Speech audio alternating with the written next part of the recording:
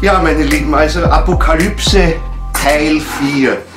Wir haben uns beschäftigt in der letzten Zeit mit den Sendschreiben an die 7 Gemeinden in Kleinasien.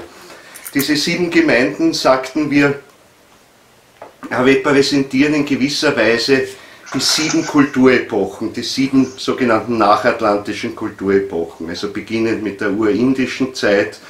Wir haben dann das letzte Mal relativ ausführlich die urpersische Zeit besprochen und werden uns heute in die ägyptisch-chaldäische Zeit begeben.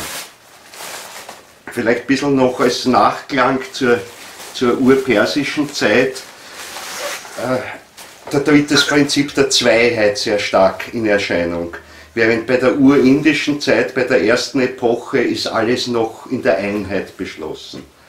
Also das ist eine Epoche, die noch ganz im Geistigen lebt im Grunde, wo noch die Sinneswahrnehmung nicht die große Rolle spielt, sondern eher als Abschattung, als Verfinsterung des geistigen Erlebens empfunden wird. Also das ist so der Übergang eben von der Zeit der Atlantis, wo die Menschen großteils noch ein sehr starkes Hellsehen hatten, das heißt, sie erlebten die Welt anders, als wir sie heute erleben. Sie erlebten nicht einfach so wie wir gegenständlich die Welt, sondern wo wir heute Gegenstände sehen, erlebten sie eine Imagination. Also wenn sie den Pflanzen, den Tieren und dergleichen gegenübertraten, dann war viel stärker die Imagination da und nicht das, was wir heute mit den Sinnen sehen. Obwohl sie sich sehr, sehr geschickt in der äußeren Welt bewegt haben.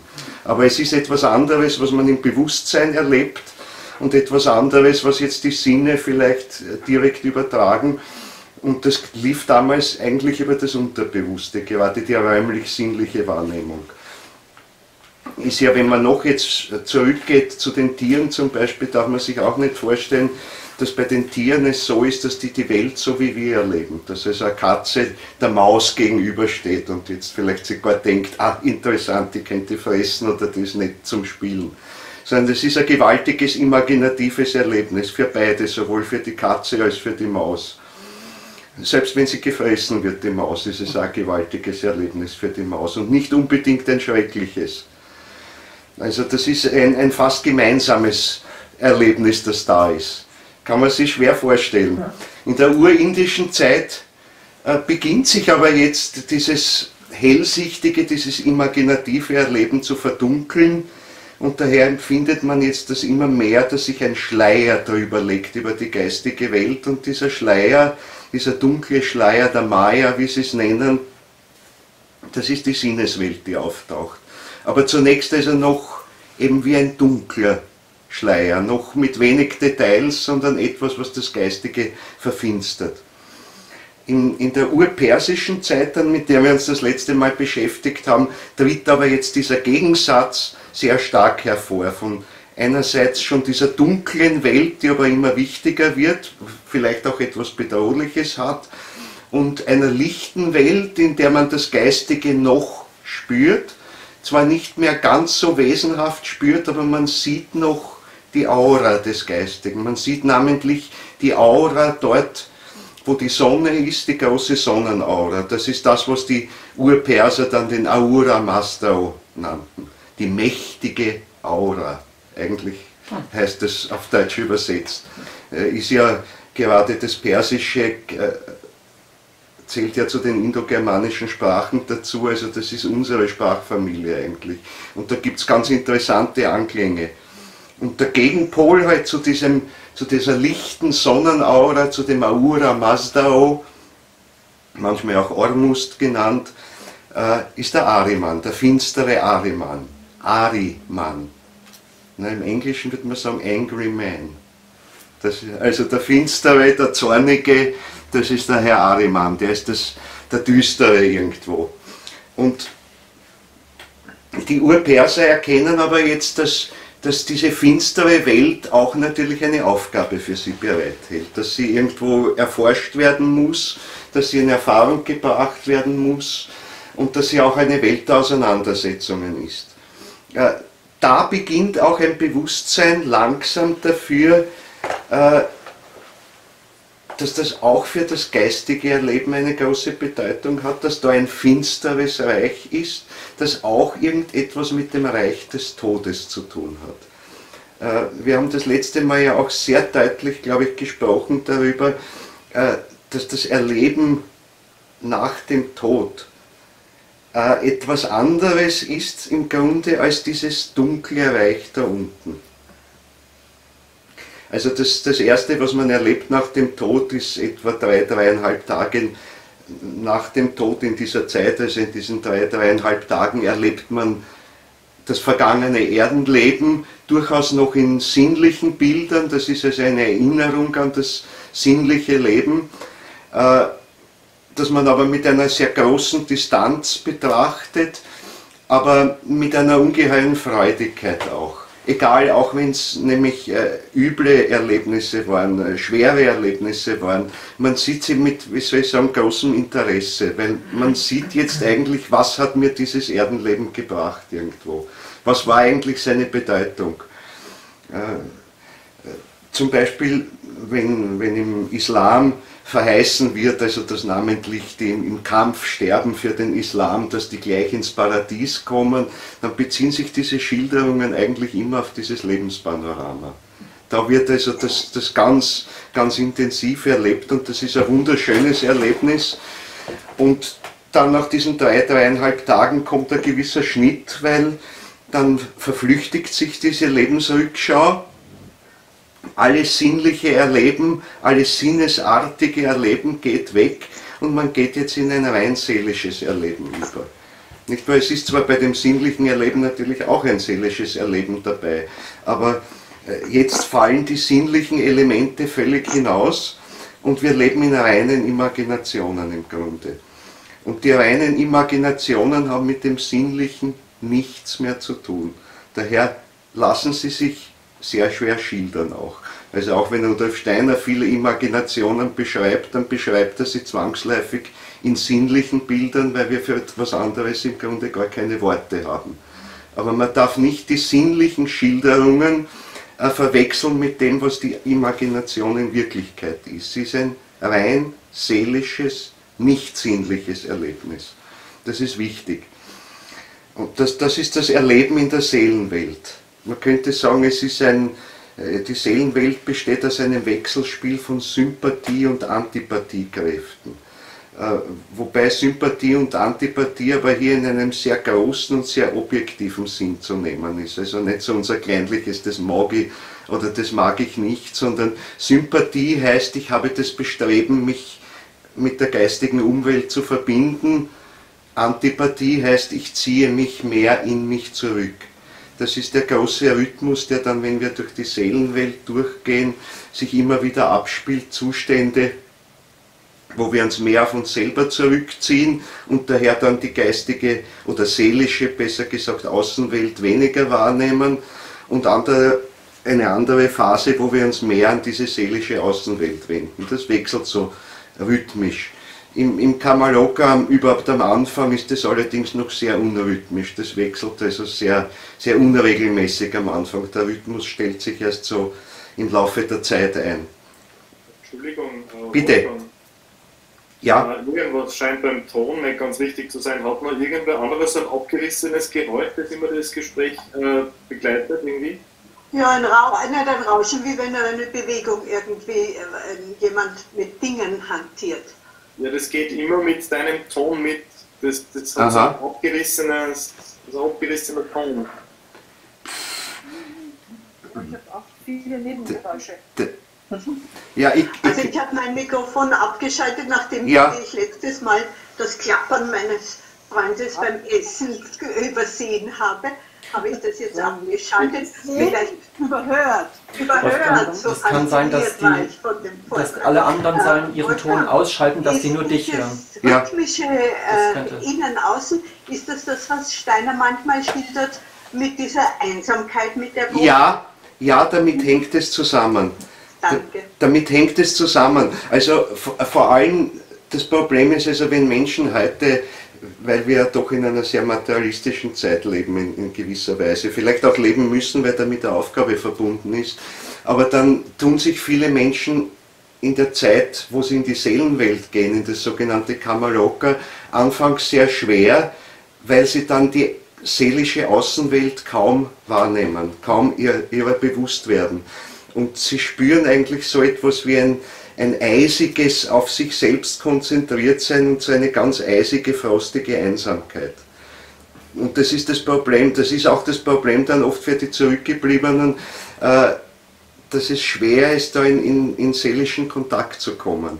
Aber man kann also sehr viel tun von uns hier unten, auch wenn man wirklich ein Bewusstsein fürs Geistige hat und sich zuwendet geistig dem Toten, dann kann das eine gewisse Öffnung bedeuten, weil es natürlich leichter ist, sich mit Menschen zu verbinden, die man schon aus dem Erdenleben kennt, als Menschen, die da drüben sind, die man vielleicht nicht kennt. Vielleicht sind darunter welche aus dem eigenen Familienkreis, die schon vorausgegangen sind, aber es sind auch viele andere herum und Menschen, die halt keinen Bezug zum Geistigen hatten im Erdenleben, tun sich sehr schwer, das zu differenzieren. Also sie spüren das so wie ein Rauschen im Hintergrund, dass da geistige Wesen sind, so wie beim Ton halt. Aber sie können es nicht heraushören, sozusagen die einzelnen seelischen Stimmen. Und das ist sehr belastend dann. Aber das heißt, wenn wir von uns hier unten seelisch unsere Stimme kräftig erheben, dann kann das also einen Durchbruch bedeuten. Also da können wir sehr, sehr viel helfen. Und wir haben das letzte Mal auch von der Zeit der 40 Tage und so gesprochen, also das ist auch so ein wichtiger Punkt. Also nach 40 Tagen ist auch wieder ein neuer Sprung, der passiert und da kann man dann besonders viel helfen. Also da fängt nämlich auch langsam an, sich so ein gewisser Rhythmus eben auszubilden zwischen hinausgehen in die seelische Umwelt und mehr auf sich zurückziehen. Und da kann man also sehr viel gerade unterstützen. Also das kann ein besonderer Moment des Aufwachens auch sein, der mit diesen 40 Tagen verbunden ist. Also dass man dann etwas mehr mitbekommt von der seelischen Umwelt, in der man ist. Ja, das ist dieses eigentliche Reich des Todes, wie man es also normalerweise heute erlebt. Aber wo ist dieses eigentliche Reich des Todes, dieses finstere Reich? Das ist nämlich nicht dieses Reich in Wahrheit. Es gibt nämlich nicht nur diese obere Seelenwelt, und da gehört trotz allem auch das Kamaloka dazu, sondern es gibt auch eine untere Seelenwelt. Wenn man sich ein Bild dafür machen wollte, könnte man sagen, die obere Seelenwelt, die obere Astralwelt, jetzt was das Kamaloka betrifft, hängt mit der Mondensphäre zusammen, während diese untere Astralwelt eben mit dem Erdinneren, mit der Unterwelt zu tun hat. Also man sieht sehr deutlich, dass etwa so ab der ägyptischen Zeit und dann besonders auch in der griechisch-lateinischen Zeit kommt sehr stark das Bewusstsein für diese untere Welt. Darum spricht man da ganz besonders von der Unterwelt. Die Urinder hätten noch nicht von einer Unterwelt gesprochen. Für sie war der Tod eigentlich ein Hinaufgehen in dieses lichte Reich. Und sie haben von Anfang an eigentlich selbst diesen Durchgang durchs Kamaloka relativ licht und hell empfunden. Und dorthin haben sie gestrebt, also im Grunde war das eine Befreiung, dort hineinzugehen, weil sie dort ihre eigentliche Heimat gesehen haben. Aber bis zur Zeitenwende, also bis zum Erdenleben des Christus dann und bis zum Mysterium von Golgatha dazu, hat sich das immer mehr dazu gemischt, dieses Erleben der dunklen Welt. Also das, was man mit den Schrecken der Unterwelt auch bezeichnen kann und wo die Griechen dann sagen, also was in der Odyssee so schön heißt, also lieber ein Bettler in der Oberwelt als ein König in der Unterwelt. Weil alles, was du aus Erden mitgenommen hast, was da bedeutend war, was dich groß gemacht hat, dort zählt das alles nicht und dort bist du ganz im Düsteren unten, egal wie groß du oben warst. Und es gibt also diese untere Astralwelt und die verschiedenen Schichten. Ich habe das letzte Mal auch erzählt, wie der Dante das ja so schön schildert mit den 9 Höllenkreisen, die zusammenhängen mit den 9 Schichten des Erdinneren, die auch Rudolf Steiner beschreibt. Also das sind schon ziemlich grimmige Erlebnisse zu machen. Es ist aber auch so, und wir werden dann sehen, dass wenn wir unser heutiges konkretes Thema, also die ägyptische Zeit angehen, diese untere Welt ist in gewisser Weise aber ein Spiegelbild, aber halt ein dunkles Spiegelbild der ganzen oberen Welt. Nicht wahr? Wir können in der oberen Welt 9 Engelhierarchien unterscheiden. In der Unterwelt gibt es auch diese 9 Sphären. Die sind eine Art Spiegelbild und je tiefer man hinuntergeht, desto stärkere, aber jetzt dunkle Kräfte sind es. So wie wenn wir nach oben immer weiter hinaufsteigen, kommen wir zu immer höheren geistigen Wesenheiten. So ist es, wenn wir ins Erdinnere steigen, jetzt mit dem Bewusstsein, natürlich nicht äußerlich, dass wir hineinbuddeln, da findet man nichts. Aber wenn wir seelisch, geistig hineinsteigen, dann haben wir es mit immer stärkeren, dunklen Kräften zu tun. Dunkle Kräfte, die aber eine Aufgabe haben. Auch darüber sprachen wir, dass dieses dunkle Reich ja eben gerade dazu notwendig ist, um uns die Freiheit zu ermöglichen. Dieses dunkle Reich ist nämlich so, dass bis zur Zeitenwende auch die ganzen höheren Hierarchien bis hinauf zum Christus nicht hineinschauen konnten in dieses dunkle Reich. Das ist ihnen verborgen. Und sie haben keinen Einfluss darauf, was dort geschieht. Das heißt, sie haben ganz bewusst, um den Menschen die Freiheit zu ermöglichen, ihre Macht beschränkt, haben sogar, wie Rudolf Steiner so oft schildert, die Widersacher abkommandiert oder eben bestellt dazu, dort ein eigenes Reich zu gründen, das jetzt in einer gewissen Eigenständigkeit agiert und wo die oberen Hierarchien keinen Zugriff, keinen Eingriff darauf haben. Und das haben die Urperser dann auch sehr stark erlebt, diesen Gegensatz des lichten Reiches und des dunklen Reiches und der Mensch, der dazwischen steht. Und sie entwickeln ein erstes Bewusstsein dafür, dass die Menschen das Zünglein an der Waage sind dazwischen. Also das heißt nämlich ja nichts weniger, als dass die Entwicklung, wie sie in die Zukunft geht, letztlich vom Menschen abhängt. Nicht wahr? Da oben ist ein großer Schöpfungsplan, aber in dem Schöpfungsplan gibt es jetzt einen, man kann nicht sagen weißen Fleck, sondern schwarzen Fleck unten, der von ihnen nicht kontrolliert wird. Und umgekehrt die Wesenheiten, die jetzt im dunklen Reich sind, also namentlich die arimanischen Wesenheiten, wenn man arimanisch nämlich im großen Sinne versteht, dann sind das eben alles diese Geister der Finsternis, da gibt es aber auch verschiedene Abstufungen. Also da gibt es die arimanischen Wesenheiten im engeren Sinn, das sind ursprünglich also gefallene oder abkommandierte Erzengelwesenheiten, aber es gibt also dann noch stärkere, es gibt auch gefallene Urengel, wenn man so will, und noch stärkere. Es gibt eben das ganze Spiegelbild zu den Hierarchien, die es nach oben gibt, gibt es da nach unten auch. Bis ganz ins Erdzentrum, wenn man hineinkommt, dann entspricht das dem, was jenseits der 9. Sphäre oben ist. Weil dort ist das eigentliche, höchste geistige Reich. Das steht noch über diesen Hierarchien drüber und die Trinität als solche hat ihren Ort, kann man nicht wirklich sagen, aber ihren Wirkungsbereich dort. Und ich habe das letzte Mal auch erzählt, dass der Dante ja sehr richtig und sehr schön schildert, ja aber eigentlich auch die himmlischen Hierarchien, diese 9 Hierarchien, in Wirklichkeit sind sie auch jenseits dieser 9 Stufen. Sie haben nur ihre Abspiegelung in diesen Planetensphären und dann, also 7 Planetensphären, dann als 8. die Tierkreissphäre und die Grenze bildet dann der sogenannte Kristallhimmel. Von dem hat man im Mittelalter sehr oft gesprochen. Also das ist das sozusagen man könnte es primitiv sagen, der Hintergrund, an dem die Sterne befestigt sind. Zumindest hat man das später dann so interpretiert.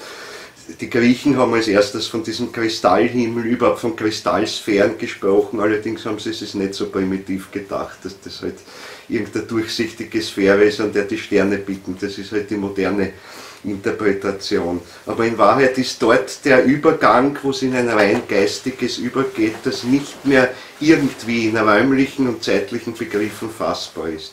Und dort ist die eigentliche geistige Realität erst. Aber dasselbe gibt es als Spiegelbild nach unten. Und Christus ist alles? Naja, es hat sich geändert, der Zustand mit dem Mysterium von Golgatha. Er hat eben bis zum Mysterium von Golgatha sich selber ausgeschlossen, auch von diesem dunklen Reich.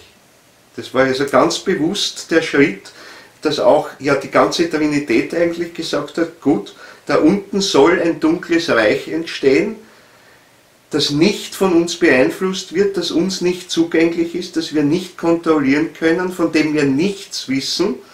Darum ist es eben auch dunkel. Dunkelheit heißt im Geistigen immer Unwissenheit in gewisser Weise, nicht wahrnehmen können, nicht erleben können, nicht tätig werden können da drinnen, das heißt geistige Finsternis im Grunde. Also völlig hilflos dem gegenüberzustehen. Und das war der ganz bewusste Entschluss, aber es hat sich geändert mit dem Mysterium von Golgatha, weil in dem Moment ist der Christus abgestiegen in dieses dunkle Reich. Darum heißt es ja irgendwo so, auch da in der Apokalypse, ich lese euch das vor, das ist noch am Ende des ersten Kapitels, also noch bevor jetzt die einzelnen Sendschreiben beschrieben werden, da spricht der Christus von sich selbst. Er sagt, ich bin der Erste und der Letzte und der Lebendige. Ich war tot. Ich war tot. Das ist ganz wichtig, dass der Christus sagt, ich war tot. Und damit ist gemeint, ich bin in dieses dunkle Reich hinuntergestiegen. Dort, wo sonst keine der oberen Hierarchien hineinsteigen kann. Bis jetzt zumindest. Ich war tot, dennoch trage ich das Leben der Welt durch alle Äonen. Mein ist der Schlüssel zum Reiche des Todes und der Schatten. Er sagt nicht, mein ist der Schlüssel, also mein ist der Schlüssel zum Himmelreich. Ist es natürlich auch, aber das ist hier gar nicht das Wesentliche, sondern das Neue, was durch den Christus jetzt kommt, durch das Mysterium von Golgatha, ist, dass er jetzt auch den Schlüssel zu dieser Unterwelt hat.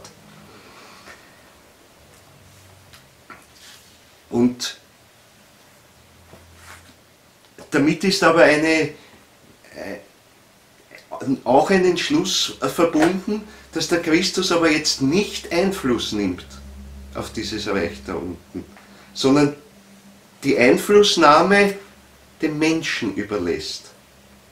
Und er stärkt den Menschen in seiner Kraft, mit diesem Reich umzugehen. Aber er selbst aus sich heraus unternimmt nichts. Nicht der Christus kämpft also jetzt gegen den Ahriman da unten, sondern er unterstützt uns dabei, wenn wir gegen ihn kämpfen. Aber wir müssen tätig werden. Also das ist sozusagen das, weil wenn das nicht der Fall wäre, dann würde die Freiheit aufgehoben, dann richtet der Christus halt alles und dann würde es so passieren wie bei den ganzen Hierarchien, die über uns stehen, die einerseits das Privileg haben, dass sie nicht irren können aus sich heraus, dass sie immer in der Wahrheit leben, immer das Richtige tun, indem sie den göttlichen Willen erfüllen, je nachdem, wie sie dazu bestimmt wurden. Aber da ist keine Freiheit drinnen. Also auch das ist ja ein gewaltiges Wort, dass die Engel über uns, die Erzengel und so weiter, dass die Freiheit, die der Mensch hat, nicht haben. Sondern sie, in dem Moment, wo sie ihr Inneres öffnen, dann öffnen sie sich für das, was oben von der Trinität herunterströmt. Das strömt in sie ein und je nach ihrem Entwicklungsgrad werden sie dann tätig und erfüllen diese Aufgabe. Da gibt es kein Überlegen, soll ich das tun oder soll ich das nicht tun oder nein, ich würde es lieber anders tun, sondern sie erfüllen das. Also sie haben eigentlich keine Wahl, sie haben in dem Moment, wo sie in ihr Inneres gehen, haben sie Geisterfüllung, also namentlich bei den Engelwesenheiten im engeren Sinn, also den Engeln, Erzengeln, Urengeln ist das ganz stark der Fall. Bei den Hierarchien, die da überkommen, kommt noch was Stärkeres dazu, aber die sind in Wahrheit noch stärker dann in dem drinnen, dass sie den Willen der Gottheit erfüllen. Also bis zu den höchsten 3 Stufen, also die Throne und dann die Cherubim und die Seraphim, also die den Anblick Gottes haben, die das Antlitz Gottes sehen, die also sehen sozusagen die höchsten Gottesbefehle, wenn man so will. Und die führen sie einfach aus. Nichts anderes. Und sie haben nicht die Entscheidungsmöglichkeit darüber zu sagen, das will ich tun oder nicht tun oder können wir es nicht vielleicht anders machen. Und der Christus hat es aber auf sich genommen, sich mit diesem unteren Reich zu verbinden, dabei aber dem Menschen die absolute Freiheit zu lassen. Das heißt, von sich aus greift er nicht ein, sondern wir müssen uns mit ihm verbinden, dann haben wir den Zugang zur höchsten Quelle, nämlich unmittelbar. Das ist nämlich auch etwas sehr Interessantes.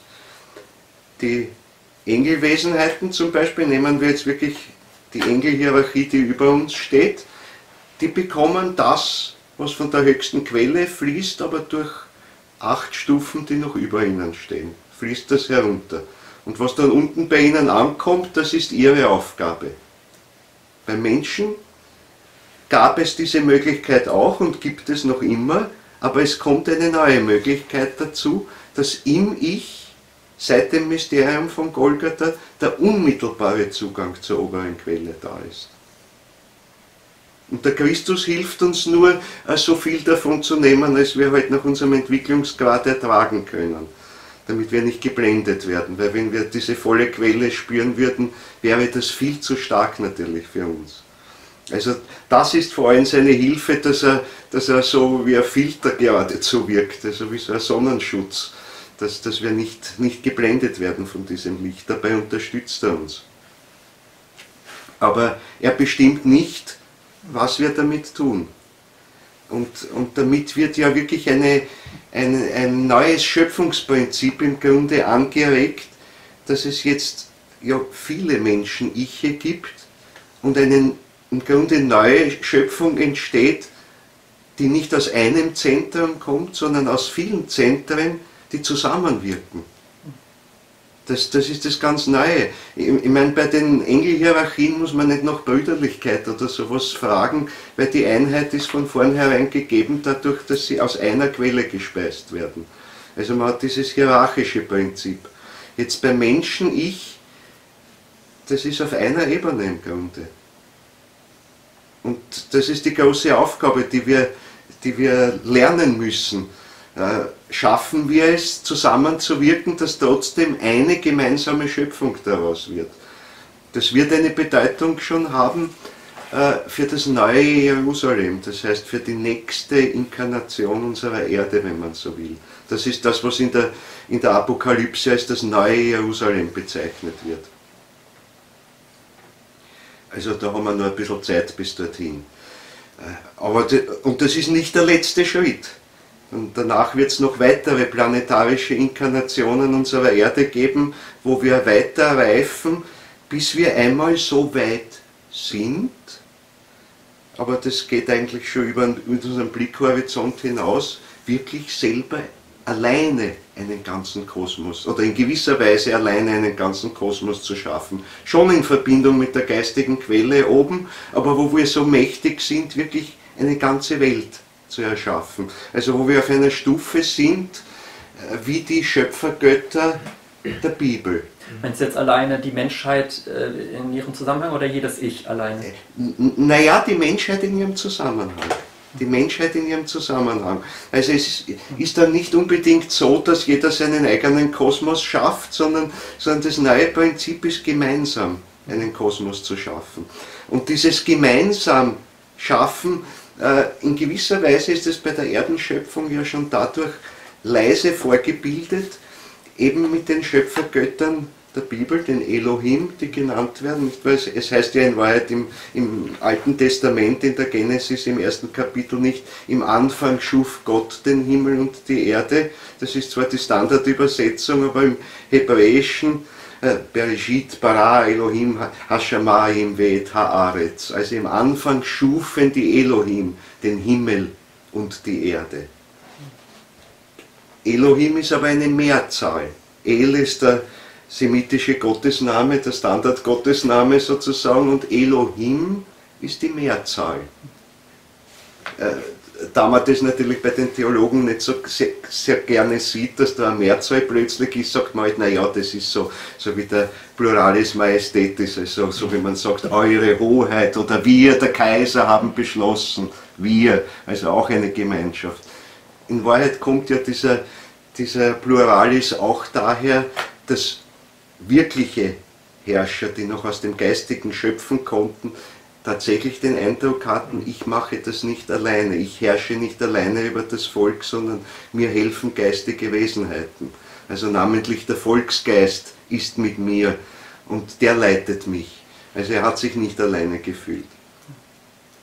Und so war es in etwa bei diesen Elohim auch, dass nämlich durch diese Gemeinschaft der sieben Elohim, also der Steiner schildert sehr deutlich, dass es 7 sind, aber durch diese Gemeinschaft der 7 Elohim beginnt der Christus zu wirken, als ihr gemeinsames, großes Ich sozusagen.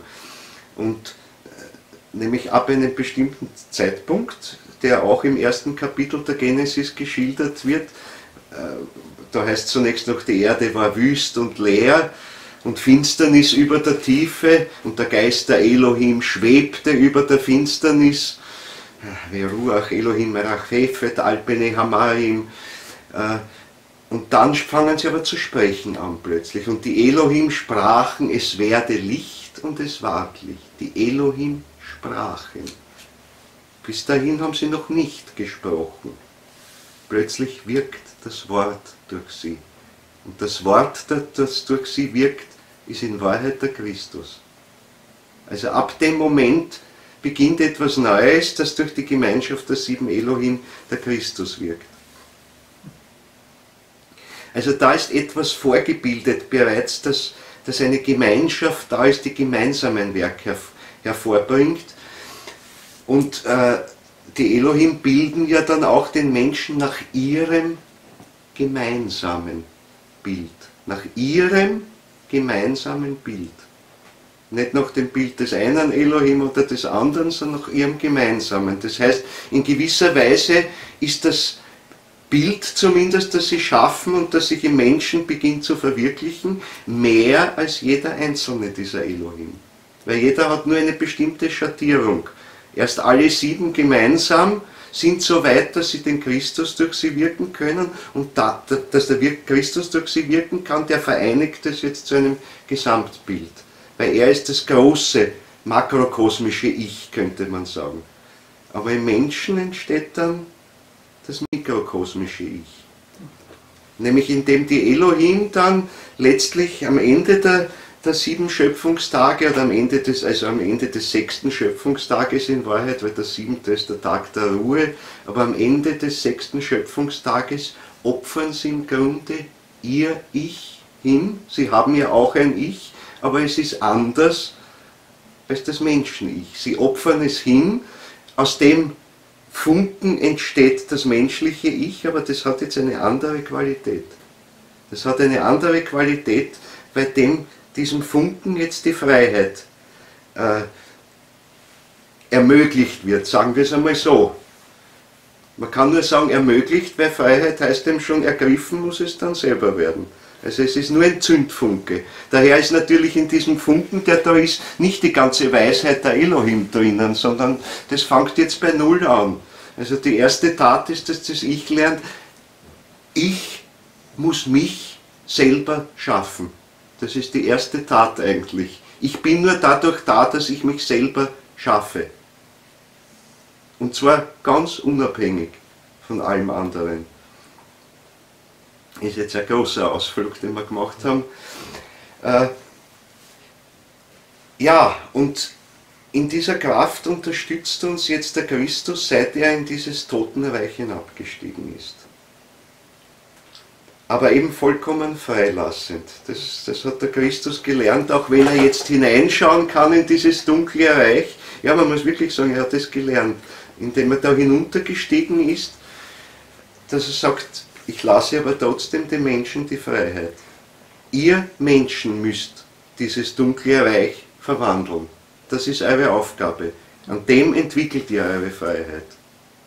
Und ihr müsst zum Schluss so weit sein, dass ihr aus Freiheit euch entscheidet für das helle Reich oder für das dunkle Reich. Und im Idealfall wäre es so, dass die Menschen eben an der Erlösung dieses dunklen Reiches arbeiten und es auch zu einem lichten Reich verwandeln. Dann gibt es wieder ein neues lichtes Reich, aber ein Reich, in dem trotzdem die Freiheit drinnen ist, weil die dann in jedem einzelnen Menschen-Ich verankert ist. Und die Wichtigkeit dieser Aufgabe spürte man also bereits in der urpersischen Zeit, also dass da im Menschen-Ich etwas ganz Besonderes ist. Dieses Menschen-Ich, das zwischen Licht und Finsternis genau dazwischen steht.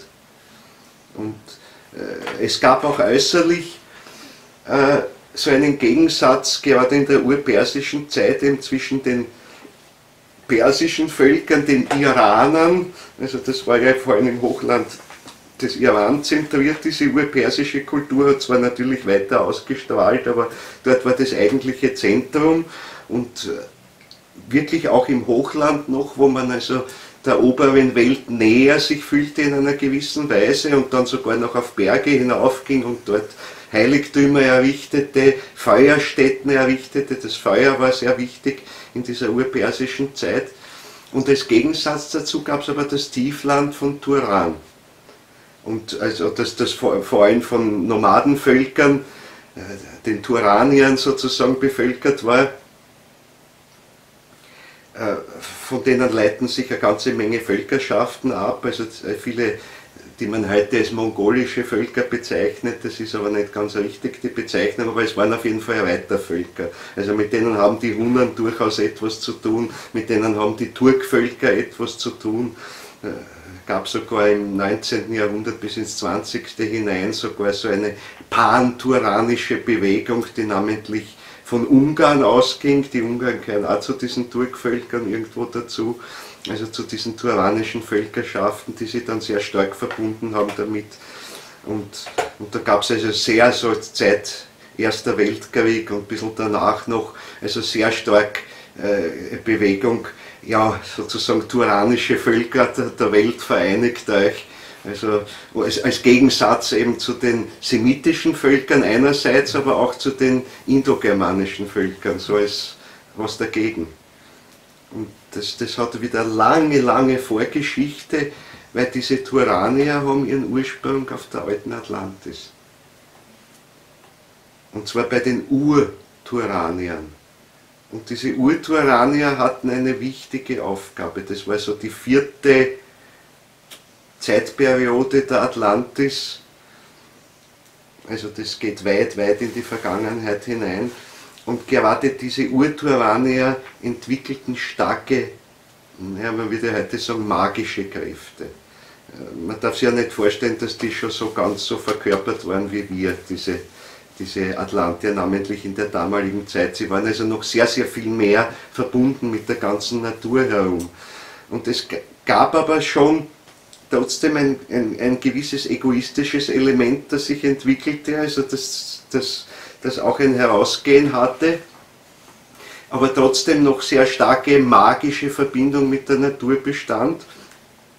Und aus dem Missbrauch dieser magischen Kräfte für mehr oder minder egoistische Zwecke, ja, wurde letztlich der Untergang der Atlantis provoziert.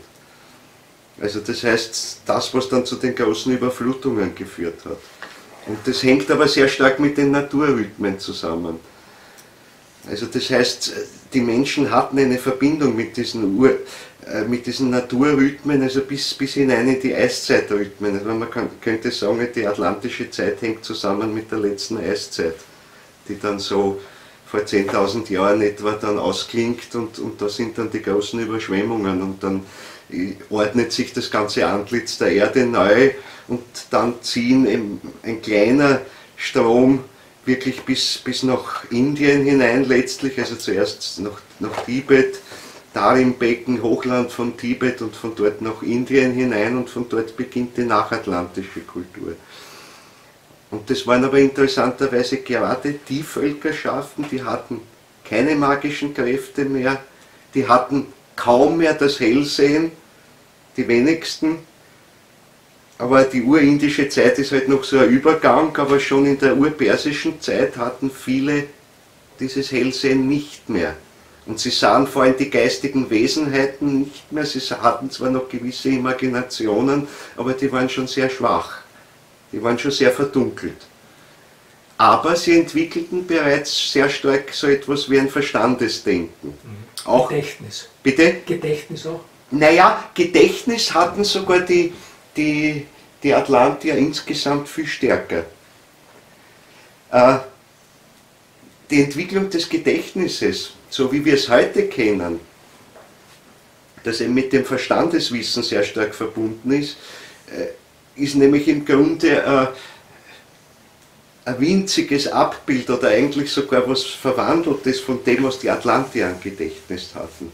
Die Atlantier hatten ein unglaubliches Gedächtnis. Ein Gedächtnis, das sogar in den Frühzeiten der Atlantis über das eigene Leben zurückreichte, in den eigenen Stamm hinein, in die eigene Familie hinein.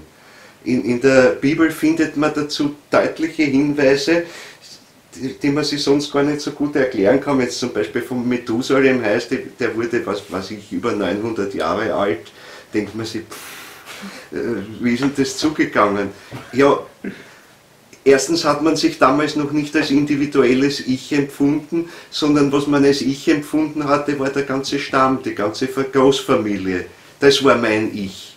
Ich bin Methusalem und meine Schwester ist auch Methusalem und mein Bruder ist auch Methusalem und mein Onkel ist Methusalem. Wir alle sind Methusalem und das seit vielen, vielen Generationen. Und das Gedächtnis hat getragen über diese ganzen Generationen hinauf bis zum ersten Urahn, der vielleicht eine ganz besondere Tat gesetzt hat, wodurch dieser besondere Stamm sich herausgebildet hat, der dann einen eigenen Weg gegangen ist. Und das trug man im Bewusstsein, in allen Details.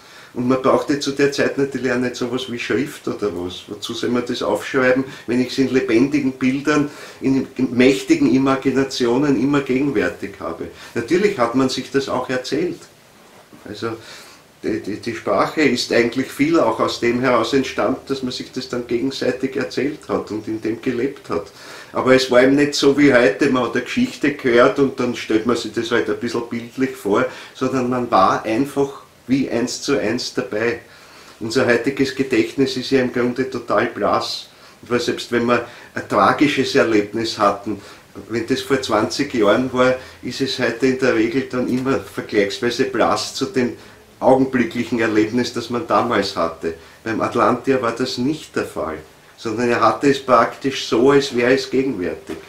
Und er hatte es aber noch nicht als ein rein sinnliches Erlebnis, sondern als übersinnliches Erlebnis gegenwärtig. Das heißt, man wird jetzt das dann heute in mythologischen Bildern schildern. Die Mythologien sind Reste von dem, Resteerinnerungen an das eigentlich.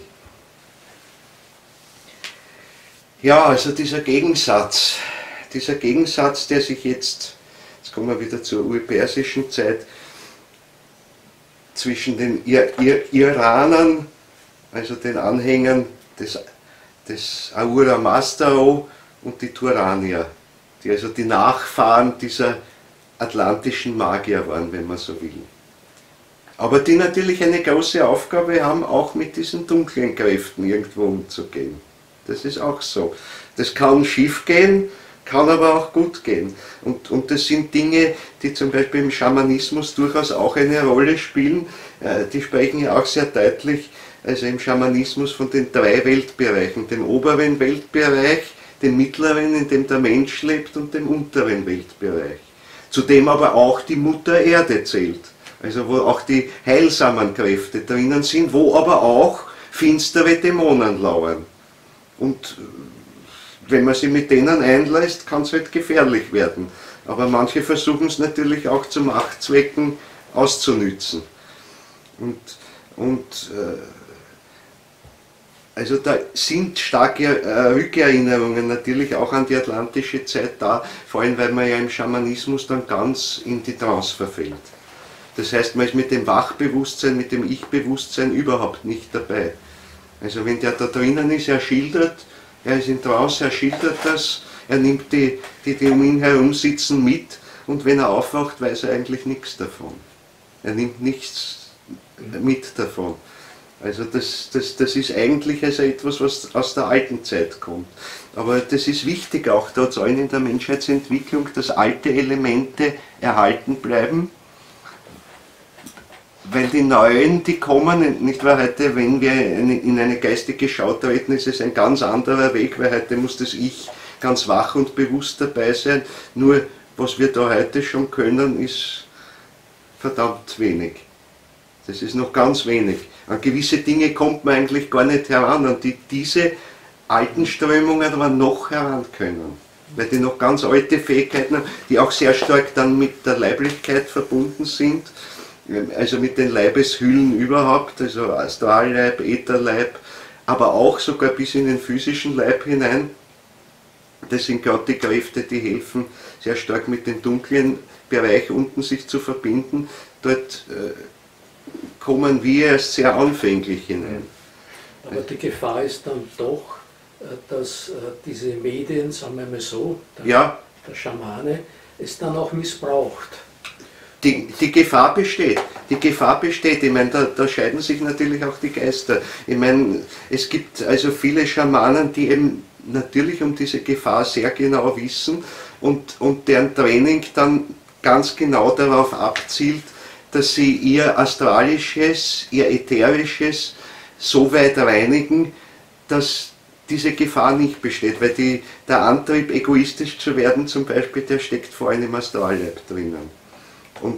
Und es gibt aber natürlich auch andere, die gerade dieses egoistische Element dann besonders schulen. Da geht es dann ins Schwarzmagische hinein.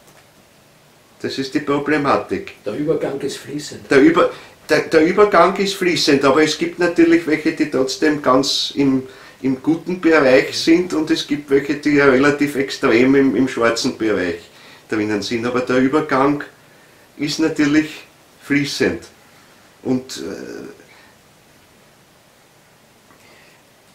die große Aufgabe, dann das dunkle Reich eben wirklich zu erlösen, das kann aber nur durch den Ich-Impuls dann geschehen. Also der unterstützt wird durch den Christus-Impuls. Also das, was man auf dem alten Weg kann, man kann mit einer gewissen Schulung, mit einer gewissen Sicherheit dann sagen, gut, mit dem dunklen Reich, das lasse ich zur Seite, mit dem beschäftige ich mich nur insofern, als ich sehe, welche Gefahren dort liegen, und ich schaue, dass ich diese Gefahren umgehe und nehme die Kräfte aus dem lichten Reich. Nämlich auch aber die guten Kräfte, die im Unterirdischen sind, weil es sind ja nicht nur schlechte Kräfte, das ist eben auch der Punkt. Also das ist sehr, sehr differenziert eigentlich. Aber auflösen können wir sie erst bewusst aus dem Ich heraus, und da sind wir nicht einmal noch am Anfang. Also das habe ich ja auch in den vergangenen Vorträgen geschildert. Die primäre Aufgabe, die wir jetzt eigentlich schon beginnen können und beginnen sollten, dass wir aus der Kraft unseres Ich heraus unseren Astralleib verwandeln. Im Astralleib ist auch unser Karma drinnen. Also da sind unsere ganzen Verfehlungen drinnen. Wir haben das letzte Mal sehr deutlich darüber gesprochen, diese Karma-Päckchen, wenn wir nach dem Tod hinübergehen, dann durch das Lebenspanorama und dann aufsteigen durchs Kamaloka und dann weiter durch die Planetensphären, die Karma-Päckchen bleiben zunächst einmal liegen, nämlich alles das, was wir im Kamaloka nicht auflösen können, das bleibt unten. Das bildet eigentlich einen Großteil dieses dunklen Reiches da unten. Dort sind unsere Verfehlungen, das eigentlich Finstere, das Böse, sind nämlich nicht die arimanischen Wesenheiten, sondern das haben wir erzeugt dadurch, dass wir halt zu einseitig ihren Verführungen und ihren Verlockungen verfallen sind. Kann man dann sagen, wenn wir dann weiterziehen in die höheren Reiche nach dem Kamaloka, ja, dass dann unsere Verfehlungen, die wir gemacht haben im Erdenleben, die bleiben dann dort? Die bleiben und da. Die werden aber wahrscheinlich von arimanischen oder von anderen Geistern benutzt. Ja, sie werden benutzt, ganz richtig. Sie entfalten dadurch auch negative Wirkungen, sie werden benutzt. Und jetzt ist es aber auch, das haben wir das letzte Mal auch besprochen, so, dass nur wir selber, und zwar jedes individuelle Ich, seine Kammerpäckchen auflösen kann. Niemand anderer. Also auch wenn es jetzt so schön und ja richtig heißt, der Christus habe unsere Schuld auf sich genommen, dann heißt das nicht, dass er unser Karma auf sich nimmt und das ausstreicht irgendwann. Das heißt es eben ganz gerade nicht, sondern das müssen wir selber machen. Und diese Aufgabe hat begonnen mit der Zeitenwende.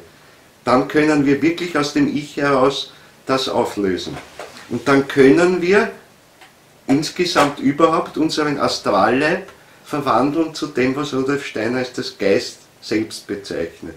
Oder was die Inder bezeichnet haben als das Manas. Das heißt Manas. Manas hat was, Manas, Menes, hängt mit dem Denken, hängt mit dem Menschen zusammen. Das Wort Mensch hängt zusammen mit dem Wort Manas. Das Wort mental hängt mit dem zusammen. Alles das leitet sich von dem ab. Interessanterweise auch das Wort Hand, Manus im Lateinischen, hängt auch damit zusammen, weil der Mensch ist der denkende und handelnde Mensch. Ja, eigentlich entsteht das Denken ursprünglich aus dem Handeln. Er ist der aus dem Geistigen heraus handeln kann. Und bevor er das ganz bewusst kann, ist es unbewusst, aber er erwacht an dem Handeln eigentlich. Dadurch kommt als nächstes ein Handeln, das nur mehr in der Sprache besteht. Das heißt, es ist ein nicht mehr so äußeres Handeln, sondern das hat schon eine seelischere Komponente. Und zum Schluss ist es ganz verinnerlicht im Denken, dann ist es ein inneres Handeln. Begreifen. Ein inneres Begreifen. Darum sprechen wir von Begriffen. Und das Kind entwickelt es genauso. Es fängt sich langsam an aufzurichten, da ist aber das Erste, dass es lernt, seine Blicke zu konzentrieren auf ein Ziel. Das ist so ein Ort wie die Welt ergreifen mit den Augen, ein Abtasten mit den Augen. Wir sehen nämlich Formen nur, wenn wir sie mit den Augen abtasten. Das Auge an sich, wenn es ruhig ist, sieht keine Formen. Es sieht hell, dunkel, Farben, aber keine Formen. Die Formen zeichnen wir. Wir zeichnen sie eigentlich nach. Und dadurch erfassen wir sie. Also es ist ein Begreifen mit den Augen, damit beginnt es auch beim Kind. Und dann ist das nächste wirklich mit den Händen zu begreifen und dann stellt er sie als Ganzes auf. Dann begreift er nicht nur, dann lenkt er auch seine Schritte durch die Welt. Dann geht er seinem Schicksal entgegen sozusagen. Da fängt sozusagen das erste bisschen an, mit Karma wieder auszubilden. Es ist in dem Alter noch ganz, ganz schwach, aber jetzt kommt eben andererseits die Verfeinerung zum Sprechen, also Verinnerlichung, aber es ist innen, außen noch, die Sprache geht auch nach außen, dann bleibt sie aber mehr innen. Die Griechen haben sehr deutlich unterschieden zwischen den Logos prophorikos, das ist das ausgesprochene Wort, man könnte sagen das profane Wort, das ist das ausgesprochene. Es gibt aber auch das innere Wort, den Logos endiathetos, das innere Wort, weil sie empfunden haben, ja, ich kann eigentlich auch innerlich sprechen und das hat was mit dem Denken zu tun.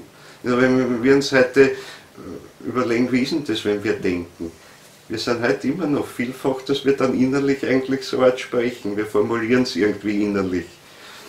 Und es gibt natürlich noch andere Formen des Denkens, also man kann das mit dem Sehen genauso machen und man kann in Bildern denken und dergleichen.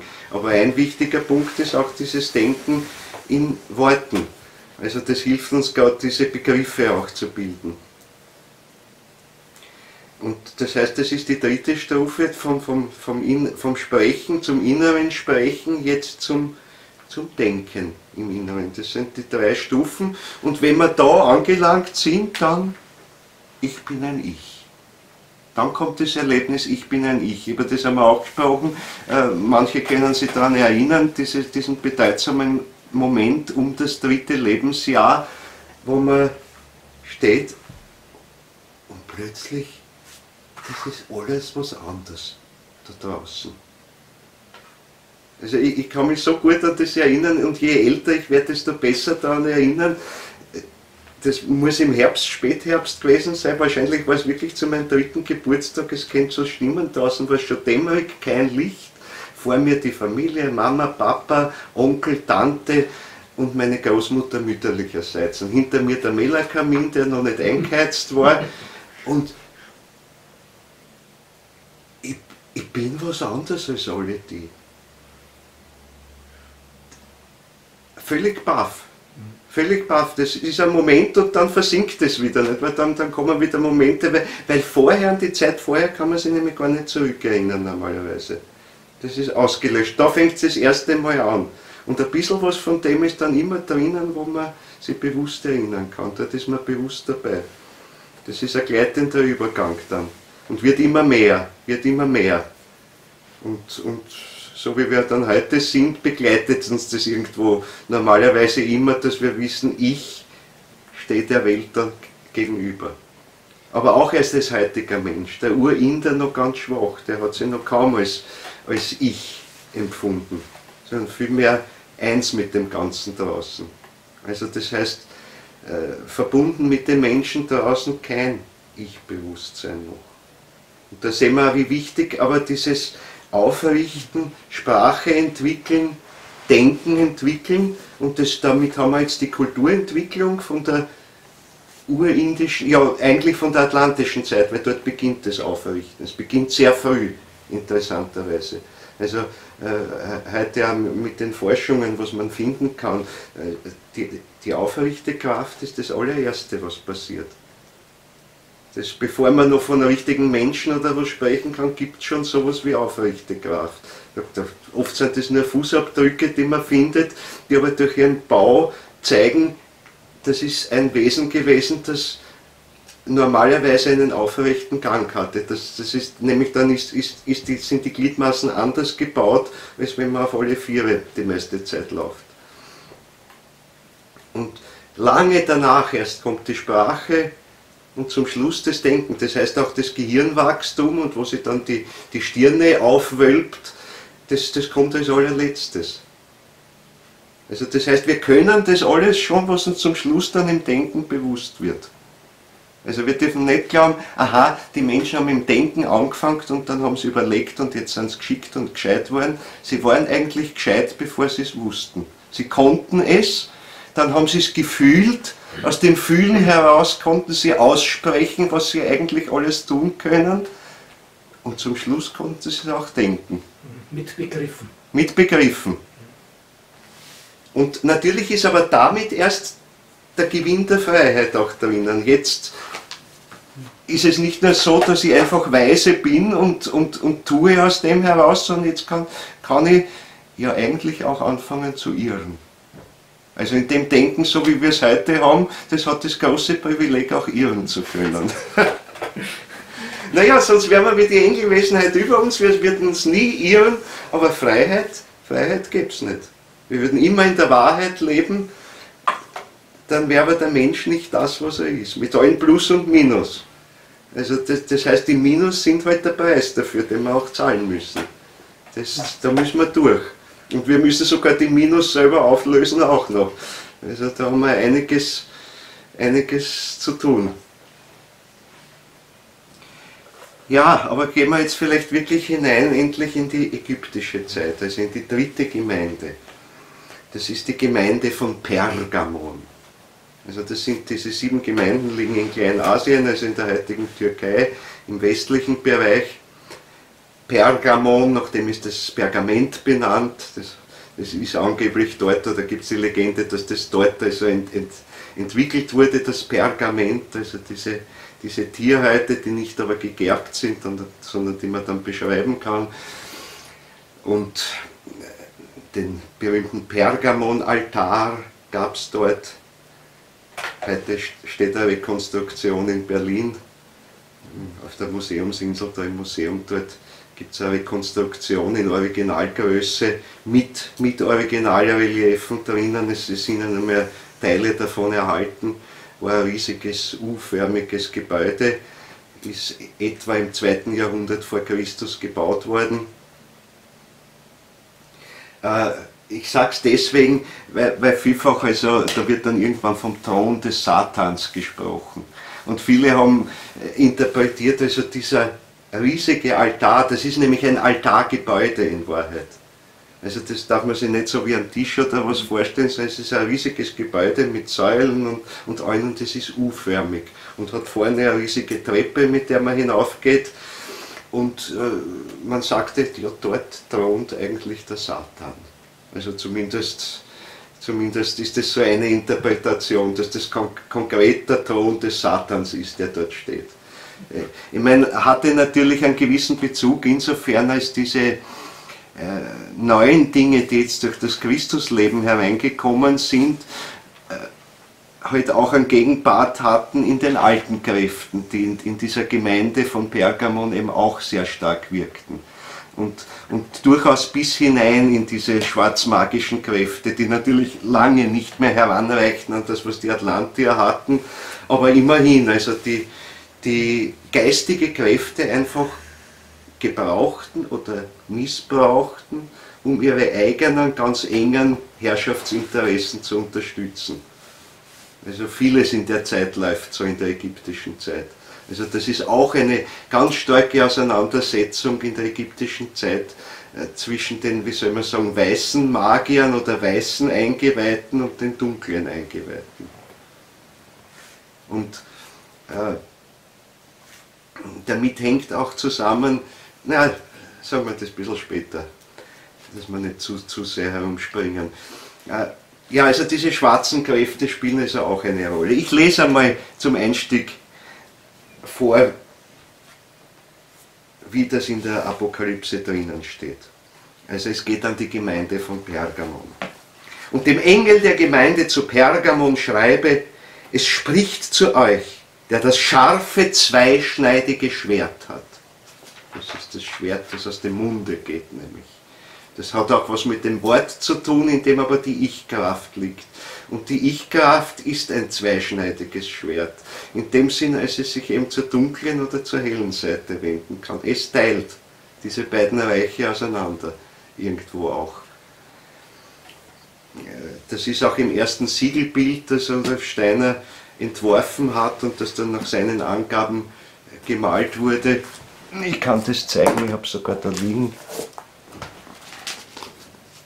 Ich weiß nicht, ob man es sieht in der Kamera. Seht ihr das? Also das ist das erste Siegelbild. Da ist auch dieses sogar flammende Schwert, das aus dem Munde kommt. Es ist eine Art Flammenschwert.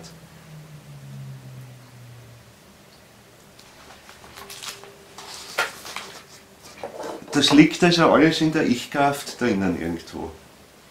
Also das Feuer des Geistes, das im Wort drinnen liegen kann und das zwischen dunkel und hell scheiden kann auch. Also es spricht zu euch, der das scharfe, zweischneidige Schwert hat. Ich kenne und sehe deine Wohnstätte. Wohnstätte ist auch wichtig. Wenn man nämlich denkt jetzt an die ägyptisch-chaldäische Zeit, auf die sich diese Gemeinde von Pergamon bezieht. Weil jetzt entstehen die Hochkulturen erst. Das Urpersische hat zwar schon Bauwerke, es sind vor allem also gewisse Tempelanlagen oder Feuerstätten besser auf den Bergen oben.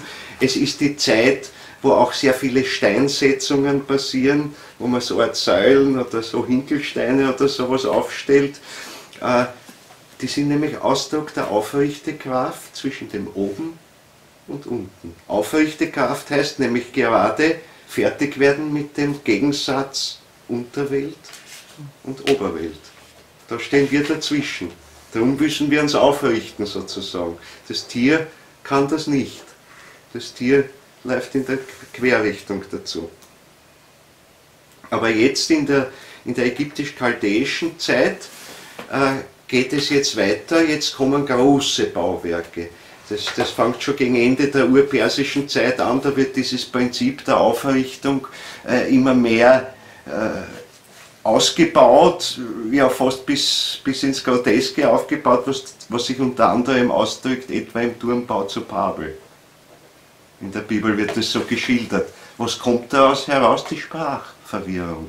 Die hängt damit zusammen. Der Egoismus der einzelnen Volksgruppen. Jetzt bilden sich sowas wie einzelne Sprachen heraus, die sich nicht mehr miteinander verstehen. Die Sprache war nämlich einmal auch ganz anders, als wir es uns heute denken. Sie hatte nämlich ursprünglich nicht so ein starkes begriffliches Element, sondern ein Element, das mehr aus der Mitte, aus dem Gefühl kam und wo man sich im Grunde überall verständigen konnte. Da war es nicht so, der eine Stamm spricht die Sprache, der andere spricht der. Ja, es hat jeder seine eigene gehabt, aber jeder andere konnte es trotzdem verstehen, weil er den seelischen Anteil einfach in der Sprache spüren konnte. Durch die Vokale dann auch. Durch die Vokale vor allem. Durch die Vokale. Und die Konsonanten haben zumindest bestimmte Formen gezeichnet und das war es auch klar. Wenn ich K ausspreche, dann wird es nichts Weiches sein, sondern was Eckiges. Und wenn ich B mache, dann ist es was Rundes. Das heißt, das konnte man unmittelbar mitempfinden. Das heißt, man bekam immer mit dem Wort auch ein Bild mit und konnte sich das vorstellen. Heute ist es abstrakt geworden. Ich meine, man sieht es selbst im Deutschen manchen Worten noch an, wo sie bildhaft eigentlich herkommen, aber da muss man zurückschauen. Rudolf Steiner regt da immer an, so ein bisschen zu schauen, wo kommt das Wort eigentlich her. Es nicht als abstrakten Begriff, das heißt als willkürliches Zeichen im Grunde zu nehmen für einen bestimmten Gedankengang, sondern zu sehen, wo kommt eigentlich das Bild her. Weil unsere Begriffe heute sind ja ganz abstrakt im Grunde. Das sind nicht lebendige, reiche Begriffe, sondern ganz abstrakte Begriffe. Brauchen wir, um bewusst zu werden. Aber sie sind entsprechend ausgetürt. Also früher hatte man in der Sprache vor allem diese reichen Bilder. Also man erlebte erstens, was der seelisch erlebt in den Vokalen und man erlebte, auf welche Formen er sich bezieht. Und das konnte man verstehen. Schrift gab es sowieso nicht, aber selbst wenn es jetzt theoretisch gegeben hätte, Wörterbücher oder was, die gab es nicht. Die Sprache hat sich ununterbrochen verändert, die Worte sind eigentlich geschöpft worden aus dem Erleben heraus. Es wird auf einer höheren Ebene so eine Zeit wieder kommen. Dauert noch. Dauert noch. Aber es wird sich einmal auch aufhören wieder, dass es so und so viele Nationalsprachen gibt. Sondern man wird aus dem Ich heraus Worte erschaffen, die genau das ausdrücken, was ich ihm jetzt zum Ausdruck bringen will. Die aber jetzt eben nicht nur Gefühlsstimmung sind oder vages Bild, sondern die auch eine handfeste begriffliche Kontur bekommen.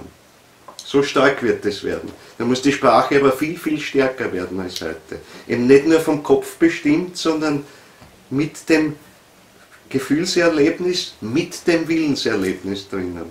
Dann werde ich die richtigen Konsonanten prägen, die richtigen Vokale erleben.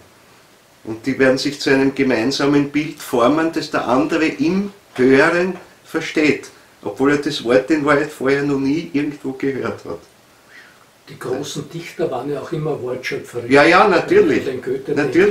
Natürlich, große Dichter hätten sie nie also fesseln lassen durch ein Wörterbuch. Wenn es das Wort nicht gibt, ich brauche aber eins, für das keins passt, dann schafft das. Und verbiege zumindest vorhandene Worte, wie es mir passt. Der Goethe war da genial drin und der hat sich nichts geschert darum. Und wenn der Reim nicht passt, ist er nicht jung genug. Weil nur dann reimt er sich, jung und genug.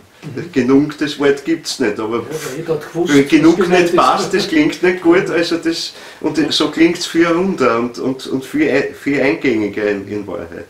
Oder es grundelt so, also wo was ganz lebendig ist, also es, nicht das Grün. Das Grün, das wäre zu brutal. Es grummelt, es ist so ein bisschen dunkel und wurdelt so ein bisschen, es ist was Lebendiges drinnen, das L ist drinnen, es grünt. Heute ist der, ja, geistiger Einschlag, aber und jetzt ist es tot, jetzt steht es tot da. Es grummelt. Es ist zwar auch ein T am Ende, aber das wird man sicher nicht so hart aussprechen. Es ist abgemildert durch das L, das drinnen ist, durch das Lebendige. Es grunelt und es hat das Dunkle. Grün ist schon zu hell, mit dem Umlaut ist ein E eigentlich drinnen, irgendwo, da kriegt es einen zu hellen, einen fast zu egoistischen Charakter. E ist ja immer an mich halten, ist ein bisschen auch die Egoismusgeste. Ja, schau ich finster hinter meinem Gartenzaun vor, was der Nachbar drüben macht. Nein, mag ich nicht. Ich will es anders haben. Aber das ist im E ein bisschen drinnen. Und das ist auch im Grün dann drinnen. Da ist eine Spur von dem drinnen. Im Grunelt ist es nicht drinnen. Also, das wird kommen. Und der Herr hat da die Anthroposophie und alles, was daraus entstanden ist, eine große Aufgabe in der Sprachgestaltung, in der Eurythmie. Weil man es ja wirklich mit dem ganzen Körper erleben muss. Wenn ich es nur da erlebe, ist es ja das nicht. Ist ja ganz interessant, wie die Sprache den ganzen Körper erfasst. Es gibt ja ganz interessante Studien, die Sprache fängt an mit Muskelzittern am ganzen Körper. Das sieht man nicht einmal. Das hat in den 70er Jahren, glaube ich, ein amerikanischer Forscher ist irgendwie auf das gestoßen und der hat mit Hochgeschwindigkeitskameras die Leute gefilmt und hat dann festgestellt, dass es gibt Muskelzuckungen, bevor noch ein Wort erklingt, bevor noch der Kehlkopf tätig wird, fangen die Muskeln zu vibrieren. Und zwar in einer ganz charakteristischen Weise. Für jeden Laut und für jeden Vokal und Konsonanten in einer anderen Weise. Das konzentriert sich irgendwie, dann fängt das nächstes da im Kehlkopf da was an, da eine Bewegung an. Und dann erst kommt der Laut heraus. Also aus der Peripherie heraus kommt das Wort. Als würde ich es wirklich aus der Welt heraus schöpfen, dann ergreift es meine Muskel, dann fängt es da an zu konzentrieren und dann wird es mir bewusst. Das ist nämlich auch das Interessante. Das Wort wird mir eigentlich erst bewusst, wenn ich schon angefangen habe, es zu sprechen. Wir verdrehen das immer, wir glauben halt immer, zuerst muss ich alles gedacht haben und dann tue ich es. Also Befehl kommt von oben und dann tue ich es. Die wichtigsten Dinge, die wir tun und sprechen, kommen eigentlich umgekehrt. Ja.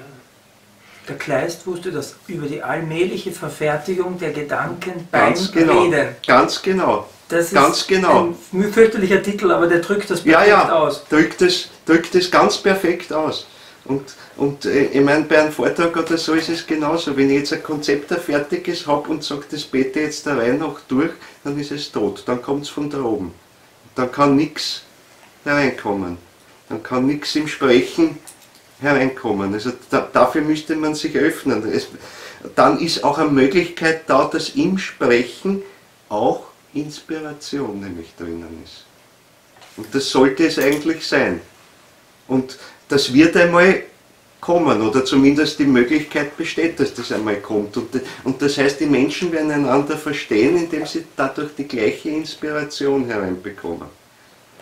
Das werden sie dann miterleben. Das dauert halt noch. Und das ist natürlich dann etwas auch, was die Schranken zwischen den Menschen verringert, ohne dass man aber jetzt sein Ich verliert deswegen. Überhaupt nicht.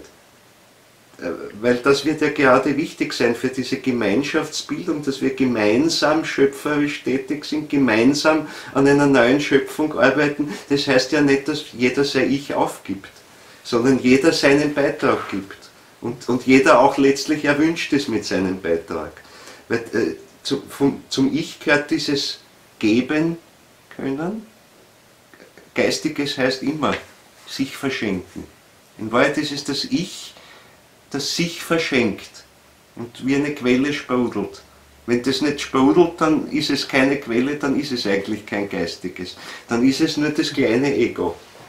Das kleine Ego ist, ich bin da und dort geboren, ich bin der und der, bin Hofrat und ich bin der Chef da und ich sage, was lang geht. Das ist das Ego. Und überall sind Grenzen. Und überall sind Grenzen, ja, und ich setze auch überall Grenzen. Und das gehört mir, das gehört dir und so weiter. Aber das ist nicht das wirkliche Ich. Auf das habe ich auch schon immer wieder hingewiesen, und das ist, glaube ich, ganz, ganz wichtig, dass wir uns als Anthroposophen dessen bewusst sind. Unser Alltags-Ich ist einmal hauptsächlich das Ego. Das kann gut erzogen sein, dann ist eher nicht das Ego, aber es ist das Ego, und es hat mit unserem wirklichen Ich sehr, sehr wenig zu tun. Es ist zwar ein Spiegelbild, aber ein ziemlich abgeschattetes Spiegelbild. Das heißt, wir brauchen nicht glauben, dass von dem, was wir heute als Ego empfinden, irgendwas über den Tod hinübergeht. Wenn es bloß Ego ist, das ist weg. Und wir können froh sein, dass es weg ist. Ich meine, ein bisschen was wartet dann in den Karma-Päckchen auf uns, dann müssen wir es wieder aufnehmen. Aber unser wirkliches Ich ist ein anderes Erlebnis. Das heißt, wir müssen in Wahrheit erst, ja, das Kind im 3. Lebensjahr, wenn der Moment da ist, da in dem Moment erlebt es etwas von dem, aber halt noch ganz, ganz unscharf. Aber da weiß es, dass es ein Ich ist. Wir haben heute nur dort wirklich ein Erlebnis, dieses Ich, dass wir doch sagen, ich bin ein Ich. Aber mehr wissen wir schon nicht darüber. Es ist im Grunde ein Punkt.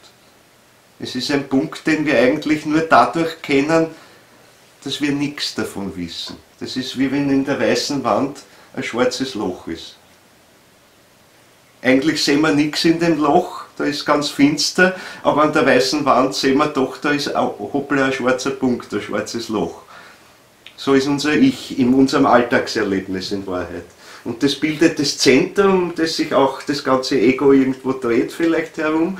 Aber was wirklich da ist, da müssen wir durch das schwarze Loch durchschlüpfen. Und das kann dann ein großes Erlebnis sein, also wirklich eben das eigene, wahre Ich zu erleben. Rudolf Steiner schildert das so schön, also in einem Brief an einen Freund, also so im 19. Lebensjahr herum war das.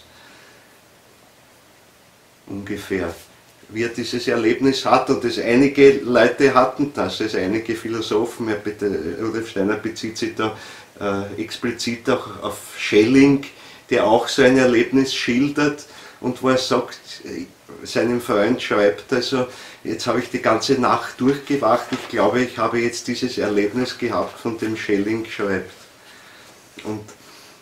Und da erfährt man mehr von seinem eigenen Ich.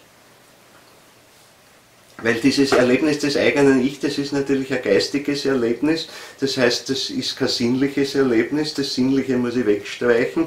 Ich kann vielleicht eine Spiegelung im Seelischen schon sehen, dann ist es aber dieses rein seelische Erleben, wie wir es nach dem Tod haben. Also in diese Sphäre kommt man eigentlich hinein. Also es ist dann ein über die Schwelle gehen. Das wirkliche Ich erleben wir jenseits der Schwelle, weil es dort auch ist.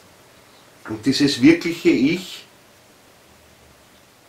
führt uns von außen. Das heißt, wir führen uns von außen in Wahrheit. Und unser Weg ist jetzt aufzuwachen für das wirkliche Ich. Und wir haben bis jetzt einmal nur den einen Punkt da drinnen, da wo es aufleuchtet. Das zentriert sich da oben. Der ist sehr wichtig. Und der Punkt sollte eben so weit gehen, dass einmal die nächste Stufe erlebt nicht mehr ein schwarzes Loch, sondern wo es hell wird, wo Farben entstehen, ja Farben, aber seelische halt, das heißt ein seelisches Erlebnis, nicht sinnliche Farben.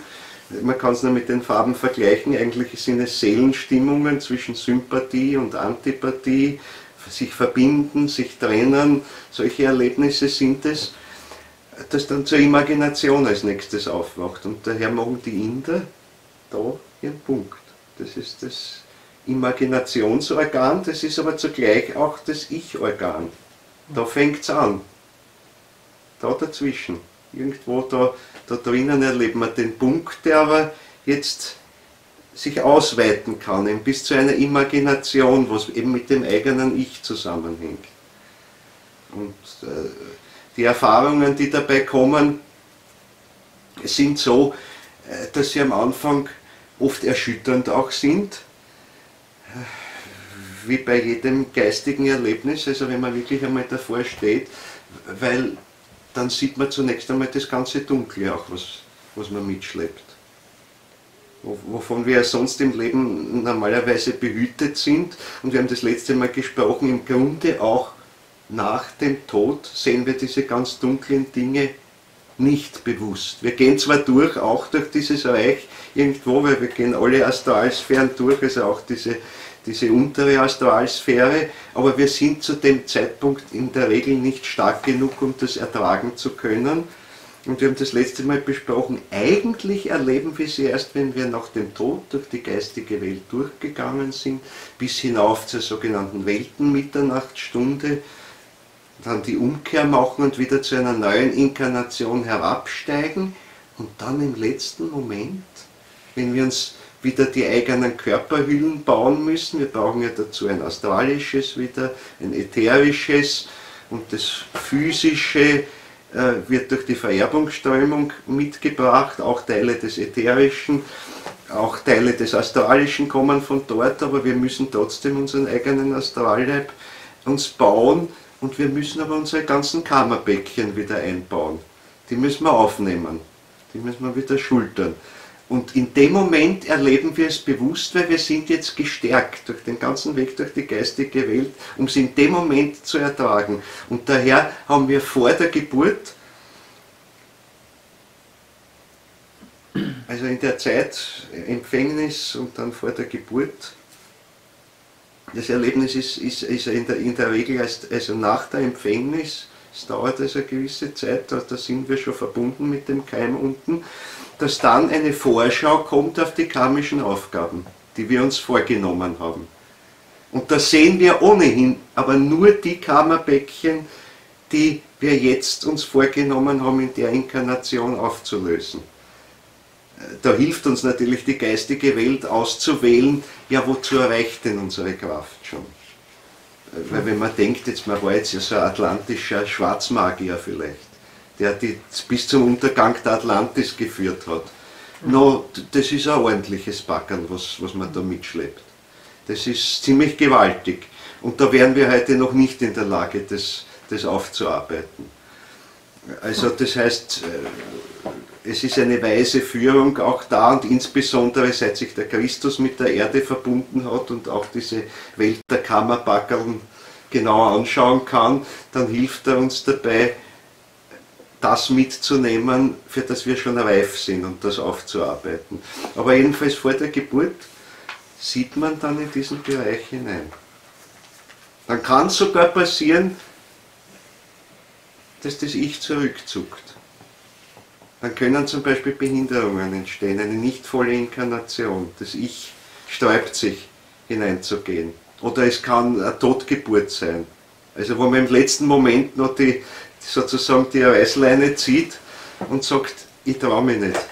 Du sprichst jetzt gerade von einer Situation, wo man durch den Schock, den man da erlebt, behindert wird und diese Behinderung dann unter Umständen gar nicht im Karma liegt, sondern erst dort die Quelle hat. Richtig,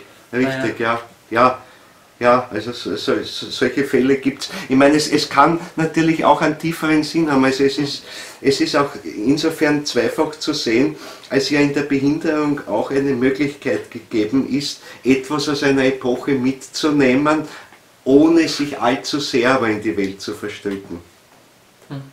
Also das kann sehr wichtig und sehr gut für den Betreffenden sein, aber wenn es vielleicht hier für uns zunächst nicht so ausschaut. Und nur da ist es sehr wichtig dann und sehr hilfreich, wenn eben Menschen herum sind um diesen Behinderten, die ihm die seelische Zuwendung geben, die seelischen Kräfte, die er braucht, um in einer nächsten Inkarnation dann ganz kräftig die Aufgabe anzugehen, die er jetzt noch nicht angehen konnte oder wollte. Es ist halt auch nicht so ein mechanisches System, dass das immer genau passt. Also im letzten Moment kommt man vielleicht doch darauf, die Kräfte reichen vielleicht doch nicht. Weil es ist immer, zuletzt ist es immer die Entscheidung des Ich, das sagt, traue ich mir das zu oder traue ich mir das nicht, so mache ich es oder mache ich es nicht. Also auf dem ganzen Weg ist immer die freie Entscheidung des Menschen drinnen, die nehmen wir mit auch durch die geistige Welt. Und letztlich liegt die letzte Entscheidung, ob wir uns inkarnieren, liegt bei uns. Also es helfen uns viele geistige Wesenheiten, weil wir natürlich alleine nicht alles zustande bringen, was dazu notwendig ist. Aber im Grunde assistieren sie nur. Und das heißt, in Zukunft wird es auch immer wichtiger werden, dass man an diesem Punkt, wenn man da durchgeht vor der Geburt, dass man das bewusst oder ja, mit Bewusstseinskraft, also dass man die Kraft hat, das auszuhalten. So ist es. Und diese Kraft, die kommt ja nur daher wahrscheinlich, dass man das mehr oder weniger bewusst erleben kann, was da für Konsequenzen ganz wichtig. Daher ist auch für jeden heutigen geistigen Weg ist sehr, sehr wichtig, dass wir uns eben mit diesen dunklen Dingen auseinandersetzen. Also in das Reich der Dunkelheit zu gehen, heißt ja vor allem nämlich ganz konkrete Auseinandersetzung mit den eigenen Karma-Brocken, die da unten liegen. Das ist der für uns interessante Bereich.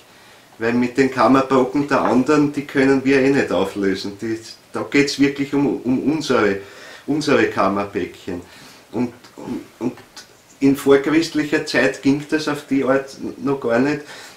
Und daher, je weiter man zurückgeht, desto mehr ist eher das Bestreben hinauf in die lichte Welt zu schauen und die Einweihung so zu machen, dass man dort möglichst schnell hineinkommt. Heute wäre es eigentlich sträflich, nicht zuerst da unten hineinzuschauen, ja, was ist denn da eigentlich, sondern ich will hinauf. Da kann man sicher sein, dass man in den luziferischen Bereich kommt, der heute uns nicht mehr die Kräfte geben kann, die uns weiterbringen. Nämlich alleine zumindest nicht. Es sind die luziferischen wie die arimanischen Kräfte nach wie vor wichtig für uns. Das muss man sich auch bewusst sein. Das sind nicht die Bösen einfach, sondern die haben ihre Aufgabe wegen uns bekommen. Und sie leiden selber in gewisser Weise darunter, weil ihnen dadurch auch Kräfte genommen wurden. Der Ariman hat den Zugang zur Schöpfungsquelle oben nicht. Etwa so wie die von oben nicht hineinschauen konnten, so kann er leider nicht hinaufschauen. Er hat zwar ein riesiges Marschgepäck und mit dem, wir haben das letzte Mal gesagt, kann er ein Hütchenspiel machen, die alten Hüte immer wieder neu präsentieren. Und da hat er sehr viele Möglichkeiten, aber wirklich schöpferisch, kreativ aus dem Nichts heraus etwas schaffen kann er nicht. Und daher dort ist er auch blind. Dort ist er blind und er fürchtet gerade den Menschen, deswegen er fürchtet den Menschen. Deswegen, weil der Mensch diese Fähigkeit aber hat. Der Mensch hat diesen Zugang. Ob er ihn nützt oder nicht, ist eine andere Frage. Wir haben den Schlüssel hinauf und hinunter. Also das heißt im Kleinen, so wie es der Christus im Großen hat, der hat nämlich auch beide Schlüssel. Darum ist er beim Petrus oft von 2 Schlüsseln die Rede. Es ist nicht nur einer. Der Ariman hat nur Zugriff auf den Menschen, wenn er auf der Erde ist, oder? Ja, genau. In der Mysteriendrama ist das recht klar. Ja. Die Theodora, die kriegt er ja nicht mehr. Die kriegt er nicht mehr. Die ist völlig im freien Willen, da hat er keinen... Die kriegt er nicht mehr. Also die drüben sind, die kann vielleicht noch der Luzifer fassen irgendwo, solange sie nicht hoch genug aufgestiegen sind. Aber in der Regel entwischen sie ihm auch. Aber auch das luziferische Reich ist ein beschränktes. Naja, nach dem Tod würde ich sagen, hat der Ariman insofern Zugriff drauf noch, wenn man selber noch verstrickt ist mit der Erde. Ja, dann hält er einen. Ich meine, aber das ist dann wirklich in der sehr erdnahen Sphäre. Das ist eigentlich diese dunkle Sphäre unten. Und das erstrebt der Ariman in gewisser Weise. Weil das eine ist, er weiß natürlich, den Zugang zur Schöpfungsquelle hat er nicht, aber der Mensch hat ihn. Nur wenn der Mensch also frei auf Erden herumrennt, ist halt die Gefahr, dass der Mensch ja jetzt seinen eigenen Willen geltend macht. Der Ariman will zwar zu der Quelle, aber er will nicht, dass der Mensch ihm sagt, was er jetzt, der Herr Ariman, tun soll, sondern es sollte umgekehrt sein. Und daher strebt er dazu, den Menschen eigentlich in eine Form zu bringen, wo sein Ich draußen ist, aber trotzdem der Menschenleib unten noch da ist, aber das Ich nicht eingreifen kann, aber auch nicht aufsteigen kann durch die geistige Welt. Das ist also eine sehr gefährliche Zukunftsperspektive. Wir werden in späteren Vorträgen da noch sehr deutlich darauf kommen. Aber das ist der Schlafzustand, den du jetzt ansprichst auch. Ja. In den Mysteriendramen schnappt er sich die Seelen ja im Schlaf. Ganz genau. Das ist genau dieser Zustand. Ganz genau, das ist genau dieser Zustand. Und in der Zukunft wird es aber teilweise noch weitergehen, es wird sicher bis zu einem gewissen Grad passieren, dass das Ich wirklich so weit draußen ist, dass es auch im Tagesleben keinen Zugriff hat auf das, was da unten ist. Da kommen wir jetzt zu einem sehr, sehr heiklen Thema, das Rudolf Steiner sehr selten angesprochen hat, aber doch auch, das Phänomen der ichlosen Menschen. Und wo er sagt, es gibt solche bereits. Die darf man aber jetzt nicht zu Dämonen oder was stempeln, das wäre also völlig falsch. Aber das sind Menschen, wo das Ich nicht hereinwirken kann, sondern eigentlich drüber schwebt. Das ist der Zustand, den Ahriman anstrebt. Weil in dem Moment, wo der Körper stirbt, nämlich, dann geht das Ich durch die geistige Welt durch, dann ist es dem Zugriff des Ahriman entzogen. Also nur wenn es ihm gelingt, den in der erdnahen Sphäre zu halten, dadurch, dass der Körper noch lebt in irgendeiner Form und beseelt ist, lebendig ist eben, dann hofft er dadurch eben dieses Ich anzapfen zu können, sozusagen durch dieses Ich, das aber selber seinen Willen hier nicht tätig werden lassen kann, Zugriff auf die schöpferische Quelle zu kriegen. Das ist die Gefahr für die Zukunft. Und die wird weitergehen. Ich meine, ein Motor ist zum Beispiel die Technik. Ein Mittel, und wo Rudolf Steiner sagt, es wird kommen in der Zukunft die Zusammenschmiedung des Menschenwesens mit dem Maschinenwesen. Ansätze dazu gibt es ja heute schon. Ich meine, selbst wenn wir heute vielleicht ein Handy oder was wir in der Hand halten, aber bei vielen glaubt man eh schon, es ist angewachsen. Es gibt schon alle möglichen Implantate, das ist noch harmlos, halt Cochlea-Implantate oder von mir ist ein Herzschrittmacher, aber da ist schon etwas Technisches integriert. Das wird weit, weit vorgehen. Ich meine, die Fantasien gehen eh schon sehr weit, bis unmittelbare... Entschuldige, bitte. Entschuldige Peter, ja? Ist das gemeint, wenn man heute sagt, wir sind schon von Biorobotern umgeben?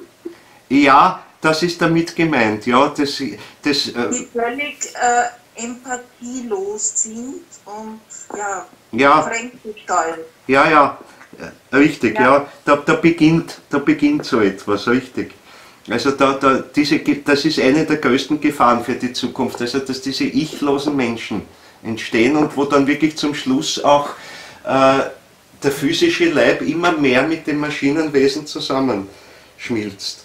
Und es gibt ja heute gewaltige Fantasien, ich meine, die sogenannten Trans- und Posthumanisten, also vor allem aus Amerika kommt es, die träumen ja davon, dann so eine Art physische Unsterblichkeit zu machen, indem ich halt den Körper immer mehr durch Technik ersetze und vielleicht sogar das Bewusstsein, sie glauben halt, dass das so einfach geht, übertrage auf eine Art Computer oder wo und das dadurch im Grunde endlos bestehen kann. Und das wäre die arimanische Hoffnung.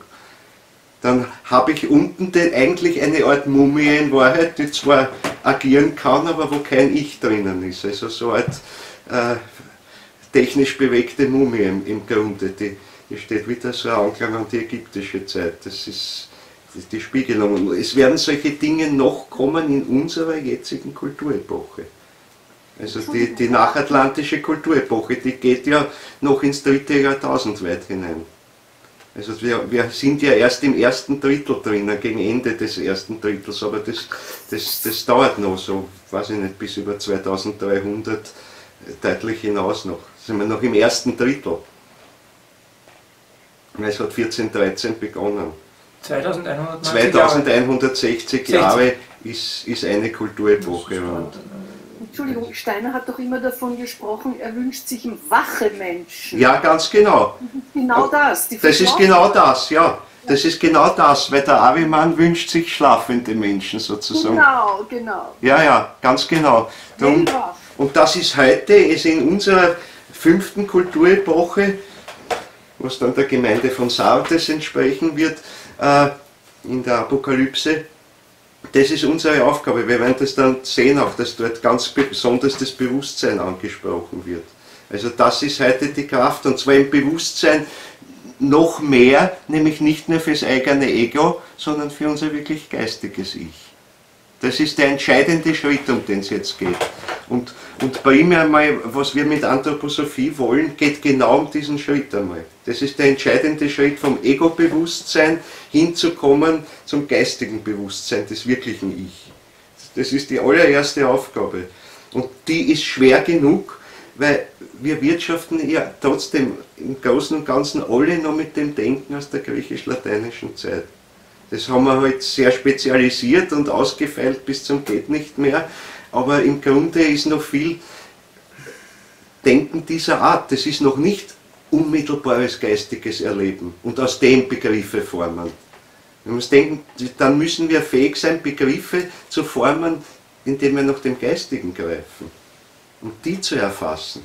Nicht auf dem Umweg über Sinnliche und was in der Überlieferung steht und was im Lexikon steht und in den Fachlehrbüchern drinnen steht, sondern wo ich eine Situation geistig erfassen kann und das aber verdichten kann bis zu einem begrifflichen Element. Das heißt, wo ich die Zusammenhänge sehe, wo ich sehe die Abgrenzungen auch, die es gibt, wo ich sehe, welche geistigen Wesen sonst beteiligt sind und wo ich vor allem einmal mich als geistiges Wesen erfasse, konkreter, mit meinem ganzen Schicksal, wo ich auch sehe, wo liegen meine Aufgaben, meine speziellen. Die hängen damit zusammen, einerseits das alte Karma aufzulösen, aber was Fruchtbares für die Zukunft auszumachen.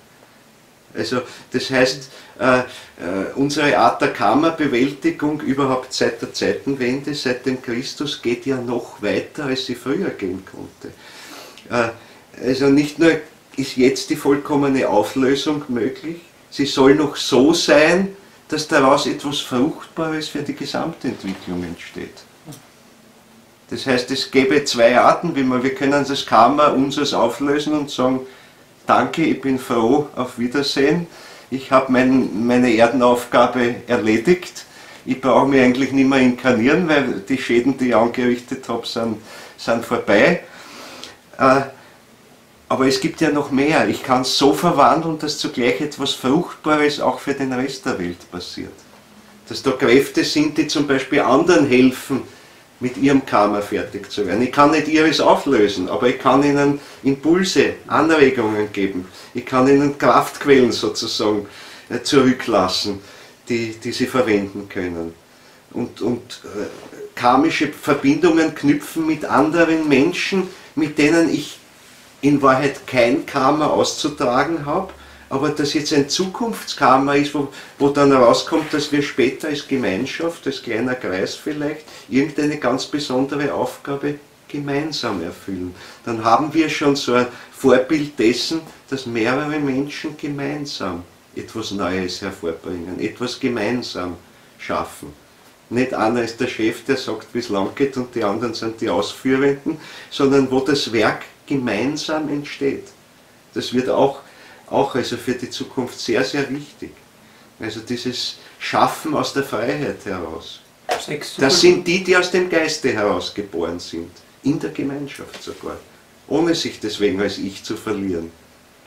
Ohne dass einer sich auf den Schlips getreten fühlt, weil nicht er das große Sagen hat. Sondern jeder die Empfindung hat, ich durch meinen ganzen Schicksalsweg, seit ich auf Erden das erste Mal verkörpert war, bringe ganz bestimmte Fähigkeiten mit. Und die kann ich euch zur Verfügung stellen. Und ich sehe, ihr könnt anderes dazu beitragen. Und gemeinsam schaffen wir jetzt zunächst einmal was höher ist als jeder Einzelne von uns. Also das wird, dieses Zukunftskarma, das ist ganz, ganz wichtig. Weil das sind dann positive astralische Kräfte, die wir mitnehmen. Das sind eigentlich Kräfte, die wir dann bewusst erschaffen haben, und ich würde die dann gar nicht mehr so dunkle Karma-Bäckchen nennen, sondern das sind lichte Karma-Quellen im Sinne eines Sonnenkarmas. Also heute wird da oft das genannt, das alte Karma, das Mondenkarma und das neue, das zukunftsträchtige, das Sonnenkarma irgendwo. Das ist uns nicht zwangsverordnet, sondern das müssen wir wollen, das müssen wir willentlich eingehen. Also das wird sehr wichtig sein. Ja, wir sind jetzt noch gar nicht wirklich weit gekommen mit der ägyptischen Zeit. Wir sind jetzt schon gegen gegen 40 herum. Ich glaube, ich werde die ägyptische Epoche so im Detail auf den nächsten Vortrag verschieben oder zumindest noch etwas hineinnehmen davon.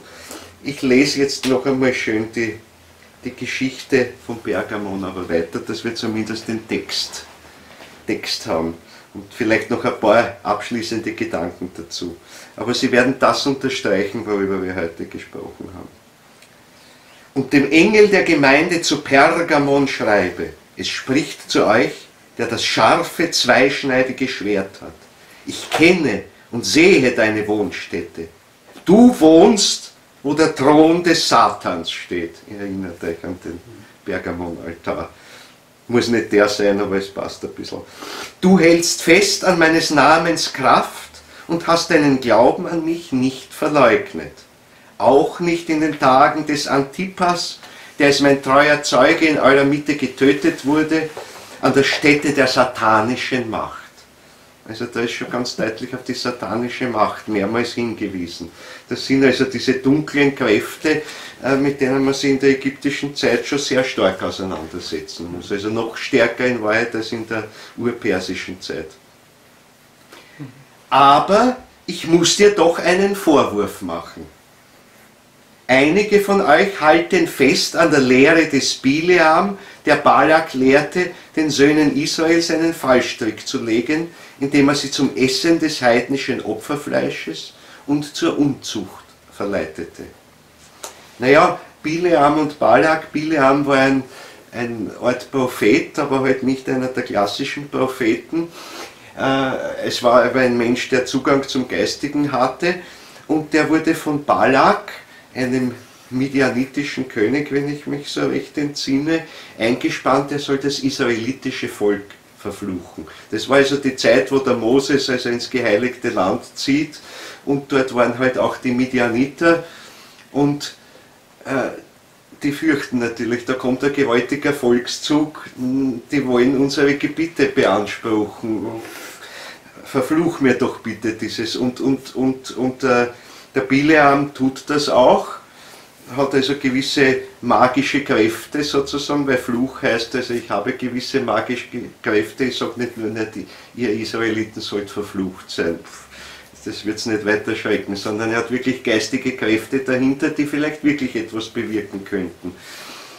Und das Interessante ist, 3-mal versucht er dieses israelitische Volk zu verfluchen, und jedes Mal wird ein Segen daraus. Es endet immer in einen Segen, er kann gar nicht anders, es mündet in einen Segen des israelitischen Volkes.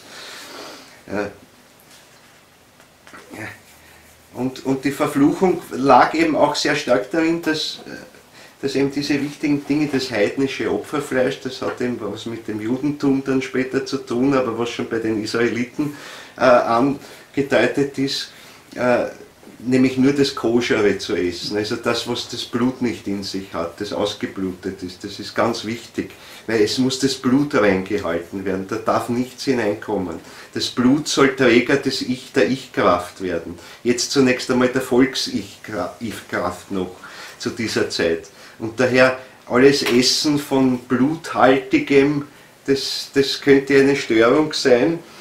Und das Zweite, was das Blut, die Blutslinie stören könnte, die Unzucht. Damit ist nicht einfach das gemeint, was wir heute darunter verstehen, sondern vor allem sich fortzupflanzen mit jemandem, der nicht diesem israelitischen Volk angehört. Das war Unzucht.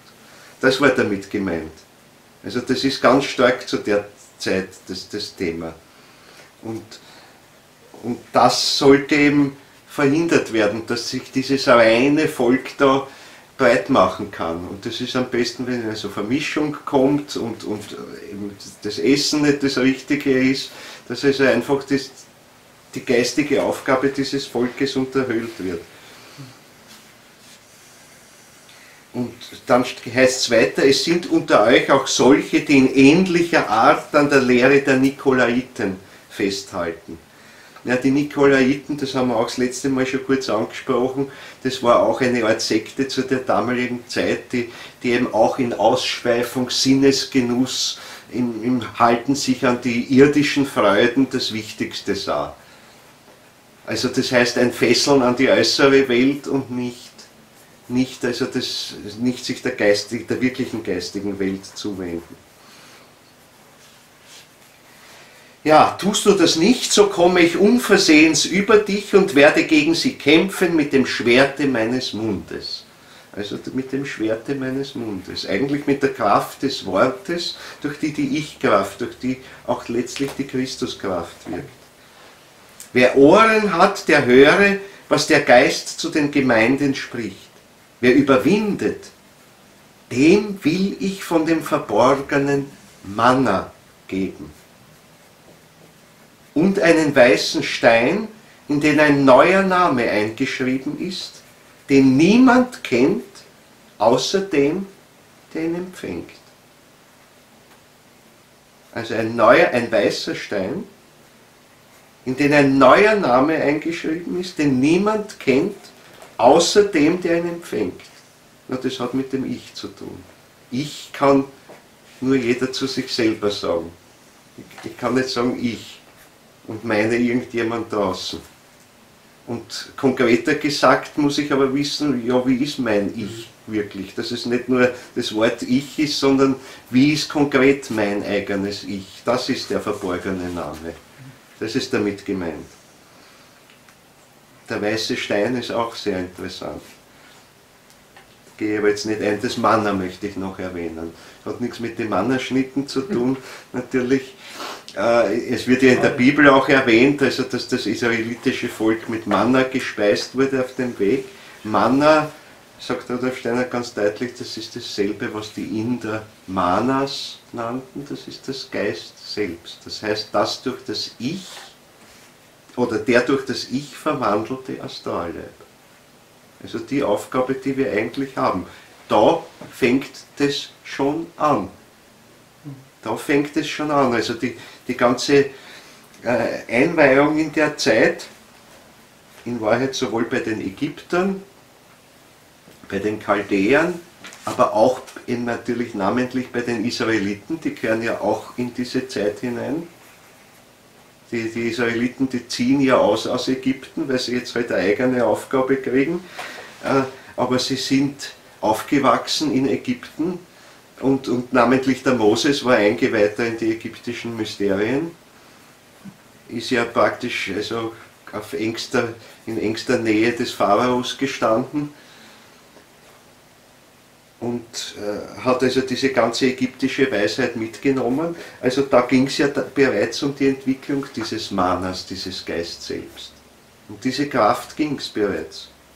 Und hier wird das bereits also verkündigt, das steht da drinnen. Das ist die große Aufgabe schon der ägyptischen Zeit und dadurch vorzubereiten dann, dass das Erdenleben des Christus möglich ist.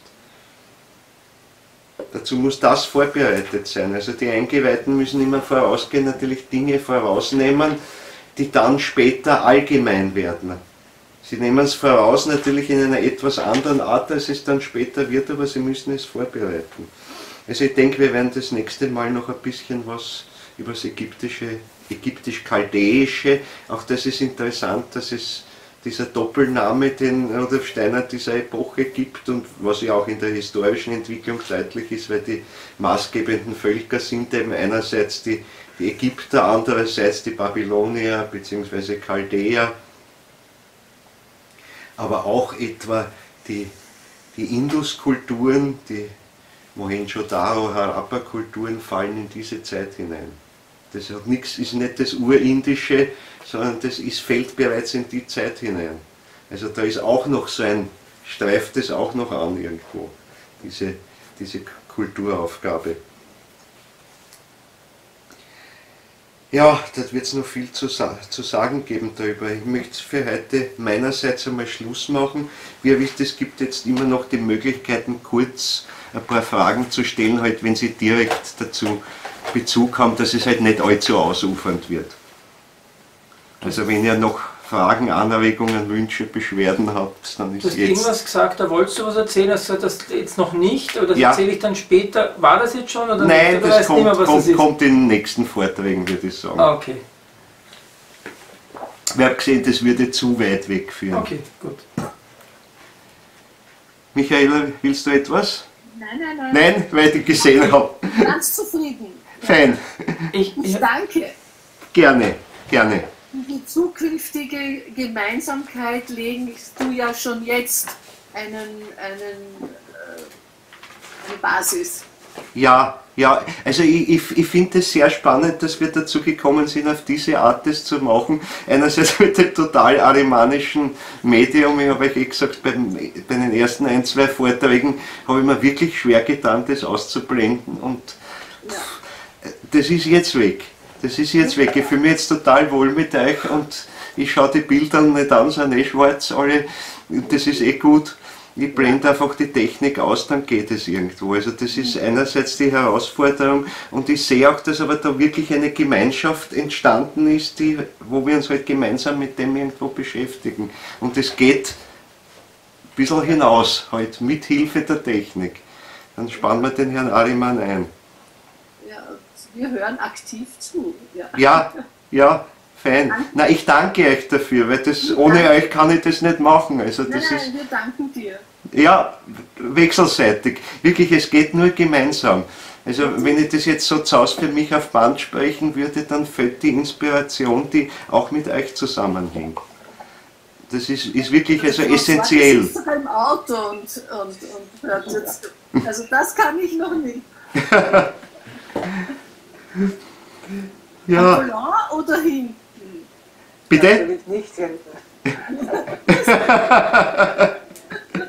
Genau. Ja, passt. Okay. Autofahren kann sehr meditativ sein. Da übt man nämlich schon das, also beidseitig bewusst zu sein. Nach außen müssen wir doch ein bisschen aufpassen, aber man kann auch aufs Geistige gehen. Das ist ganz toll. Besonders Autobahnbewusstsein hat so etwas sehr Meditatives.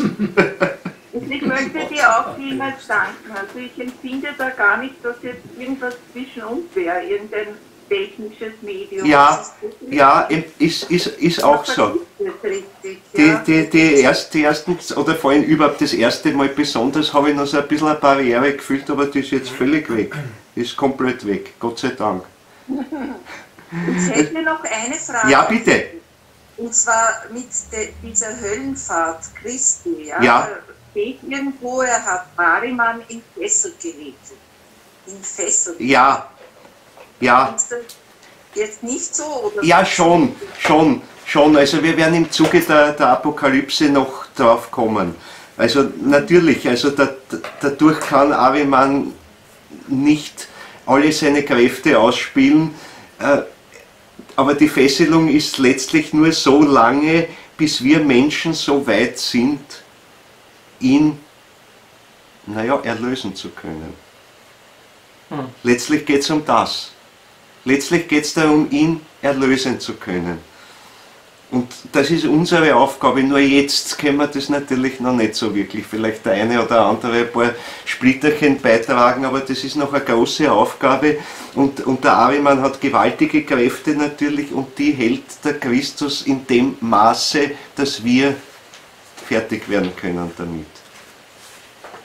Aber das ist sozusagen nicht endgültig so, dass der Christus kann ihn nicht für uns besiegen. Auch der Michael zum Beispiel, der Erzengel Michael, der kämpft ja auch gekämpft hat mit den Widersachern und den arimanischen Drachen ja wohin geworfen hat, aus dem geistigen Reich auf die Erde herunter. Also namentlich der letzte Michaelssturz hängt damit zusammen, dass wir uns jetzt sehr bewusst mit ihm auseinandersetzen müssen. Bei uns ist er gelandet. Also man könnte sagen, oh je, was hat er uns denn da eigentlich angetan, dass er uns den Drachen schickt. Aber da ist unsere Aufgabe. Also der Kampf Michaels mit dem Drachen heißt, er gibt uns die Chance, ihn zu besiegen. Oder uns einmal vertraut zu machen mit ihm.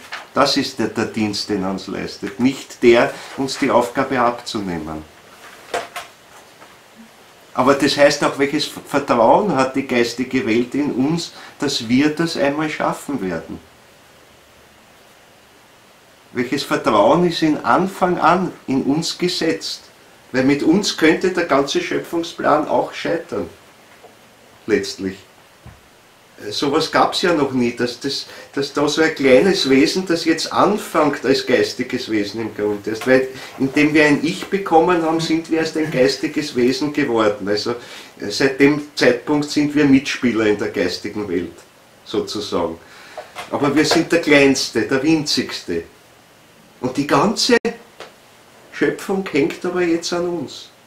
Wie das ausgeht, ob das Experiment, sage ich mal, gelingt oder nicht, liegt an uns. Es ist das erste Mal, dass nicht klar ist, am Ende wird das herauskommen, was halt aus der göttlichen Quelle fließt, und das wird sich voll und ganz verwirklichen, und dann wird halt eine neue Schöpfung einmal passieren.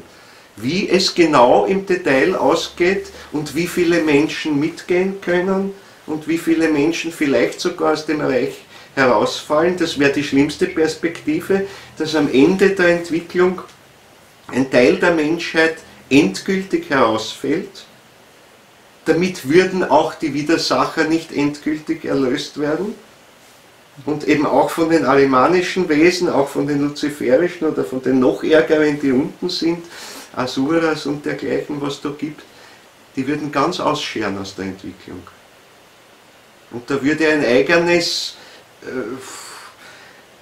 eigentlich ja, dunkles Reich entstehen, das nicht über die Schöpferkräfte verfügt, aber doch also Tätigkeitsmöglichkeiten hat, aber das völlig abzweigt und wo Menschen mitgehen könnten. Und das heißt, dann würden wir dieses finstere Reich manifestieren, ja, über das hinaus, dass es jetzt für uns einmal geschaffen wurde als Notwendigkeit, um die Freiheit zu erzeugen, aber dann würde es, wenn diese Notwendigkeit vorbei ist, wenn also der Nutzen dieses Reiches vorbei ist, würde es dann trotzdem weiter bestehen. Und da würde aber etwas sozusagen aus der eigentlichen Schöpfung herausfallen. Das würde etwas sein, was dann nicht aufgelöst würde, nicht aufgelöst werden kann. Das ist jetzt, brauchen wir uns jetzt noch nicht wirklich den Kopf zerbrechen, aber es werden diese Dinge in der Apokalypse sehr wohl angesprochen. Also in den späteren Vorträgen wird es dann immer deutlicher, in den späteren Kapiteln neben der Apokalypse wird es immer stärker. Immer stärker, was kommt. Am stärksten wird es dann dort am Schluss, wo die Zornesschalen ausgegossen werden, wo der göttliche Zorn über die Menschheit kommt, und wo ich das letzte Mal schon sagte, paradoxerweise ist dieser göttliche Zorn Ausdruck der göttlichen Liebe. Also, aber da werden wir noch einige Stufen vor uns haben, bis wir dorthin kommen. Ich sehe schon, es wird eine lange Vortragsreihe. Ja, gibt es noch Fragen dazu? Ich wollte nur sagen, wie Goethe das so schön sagt. Gut, dann würde ich sagen, ja? Ich darf mich verabschieden. Danke, danke ja. Für den schönen, guten Vortrag und bis nächstes Mal. Bis nächstes Mal. Dann verabschiede ich mich auch von allen. Danke. Das Frau auch wird so lieb sein und das wieder bald auf YouTube stellen und bearbeiten. Er hat den nächsten Job jetzt. Dem müssen wir wirklich alle sehr danken. Vielen Dank. Ja, ich bin froh, dass wir diese ganzen Verbindungen gefunden haben. Ich klinke mich jetzt aus, ich drücke auf den Mausknopf. Baba, meine Lieben. Baba.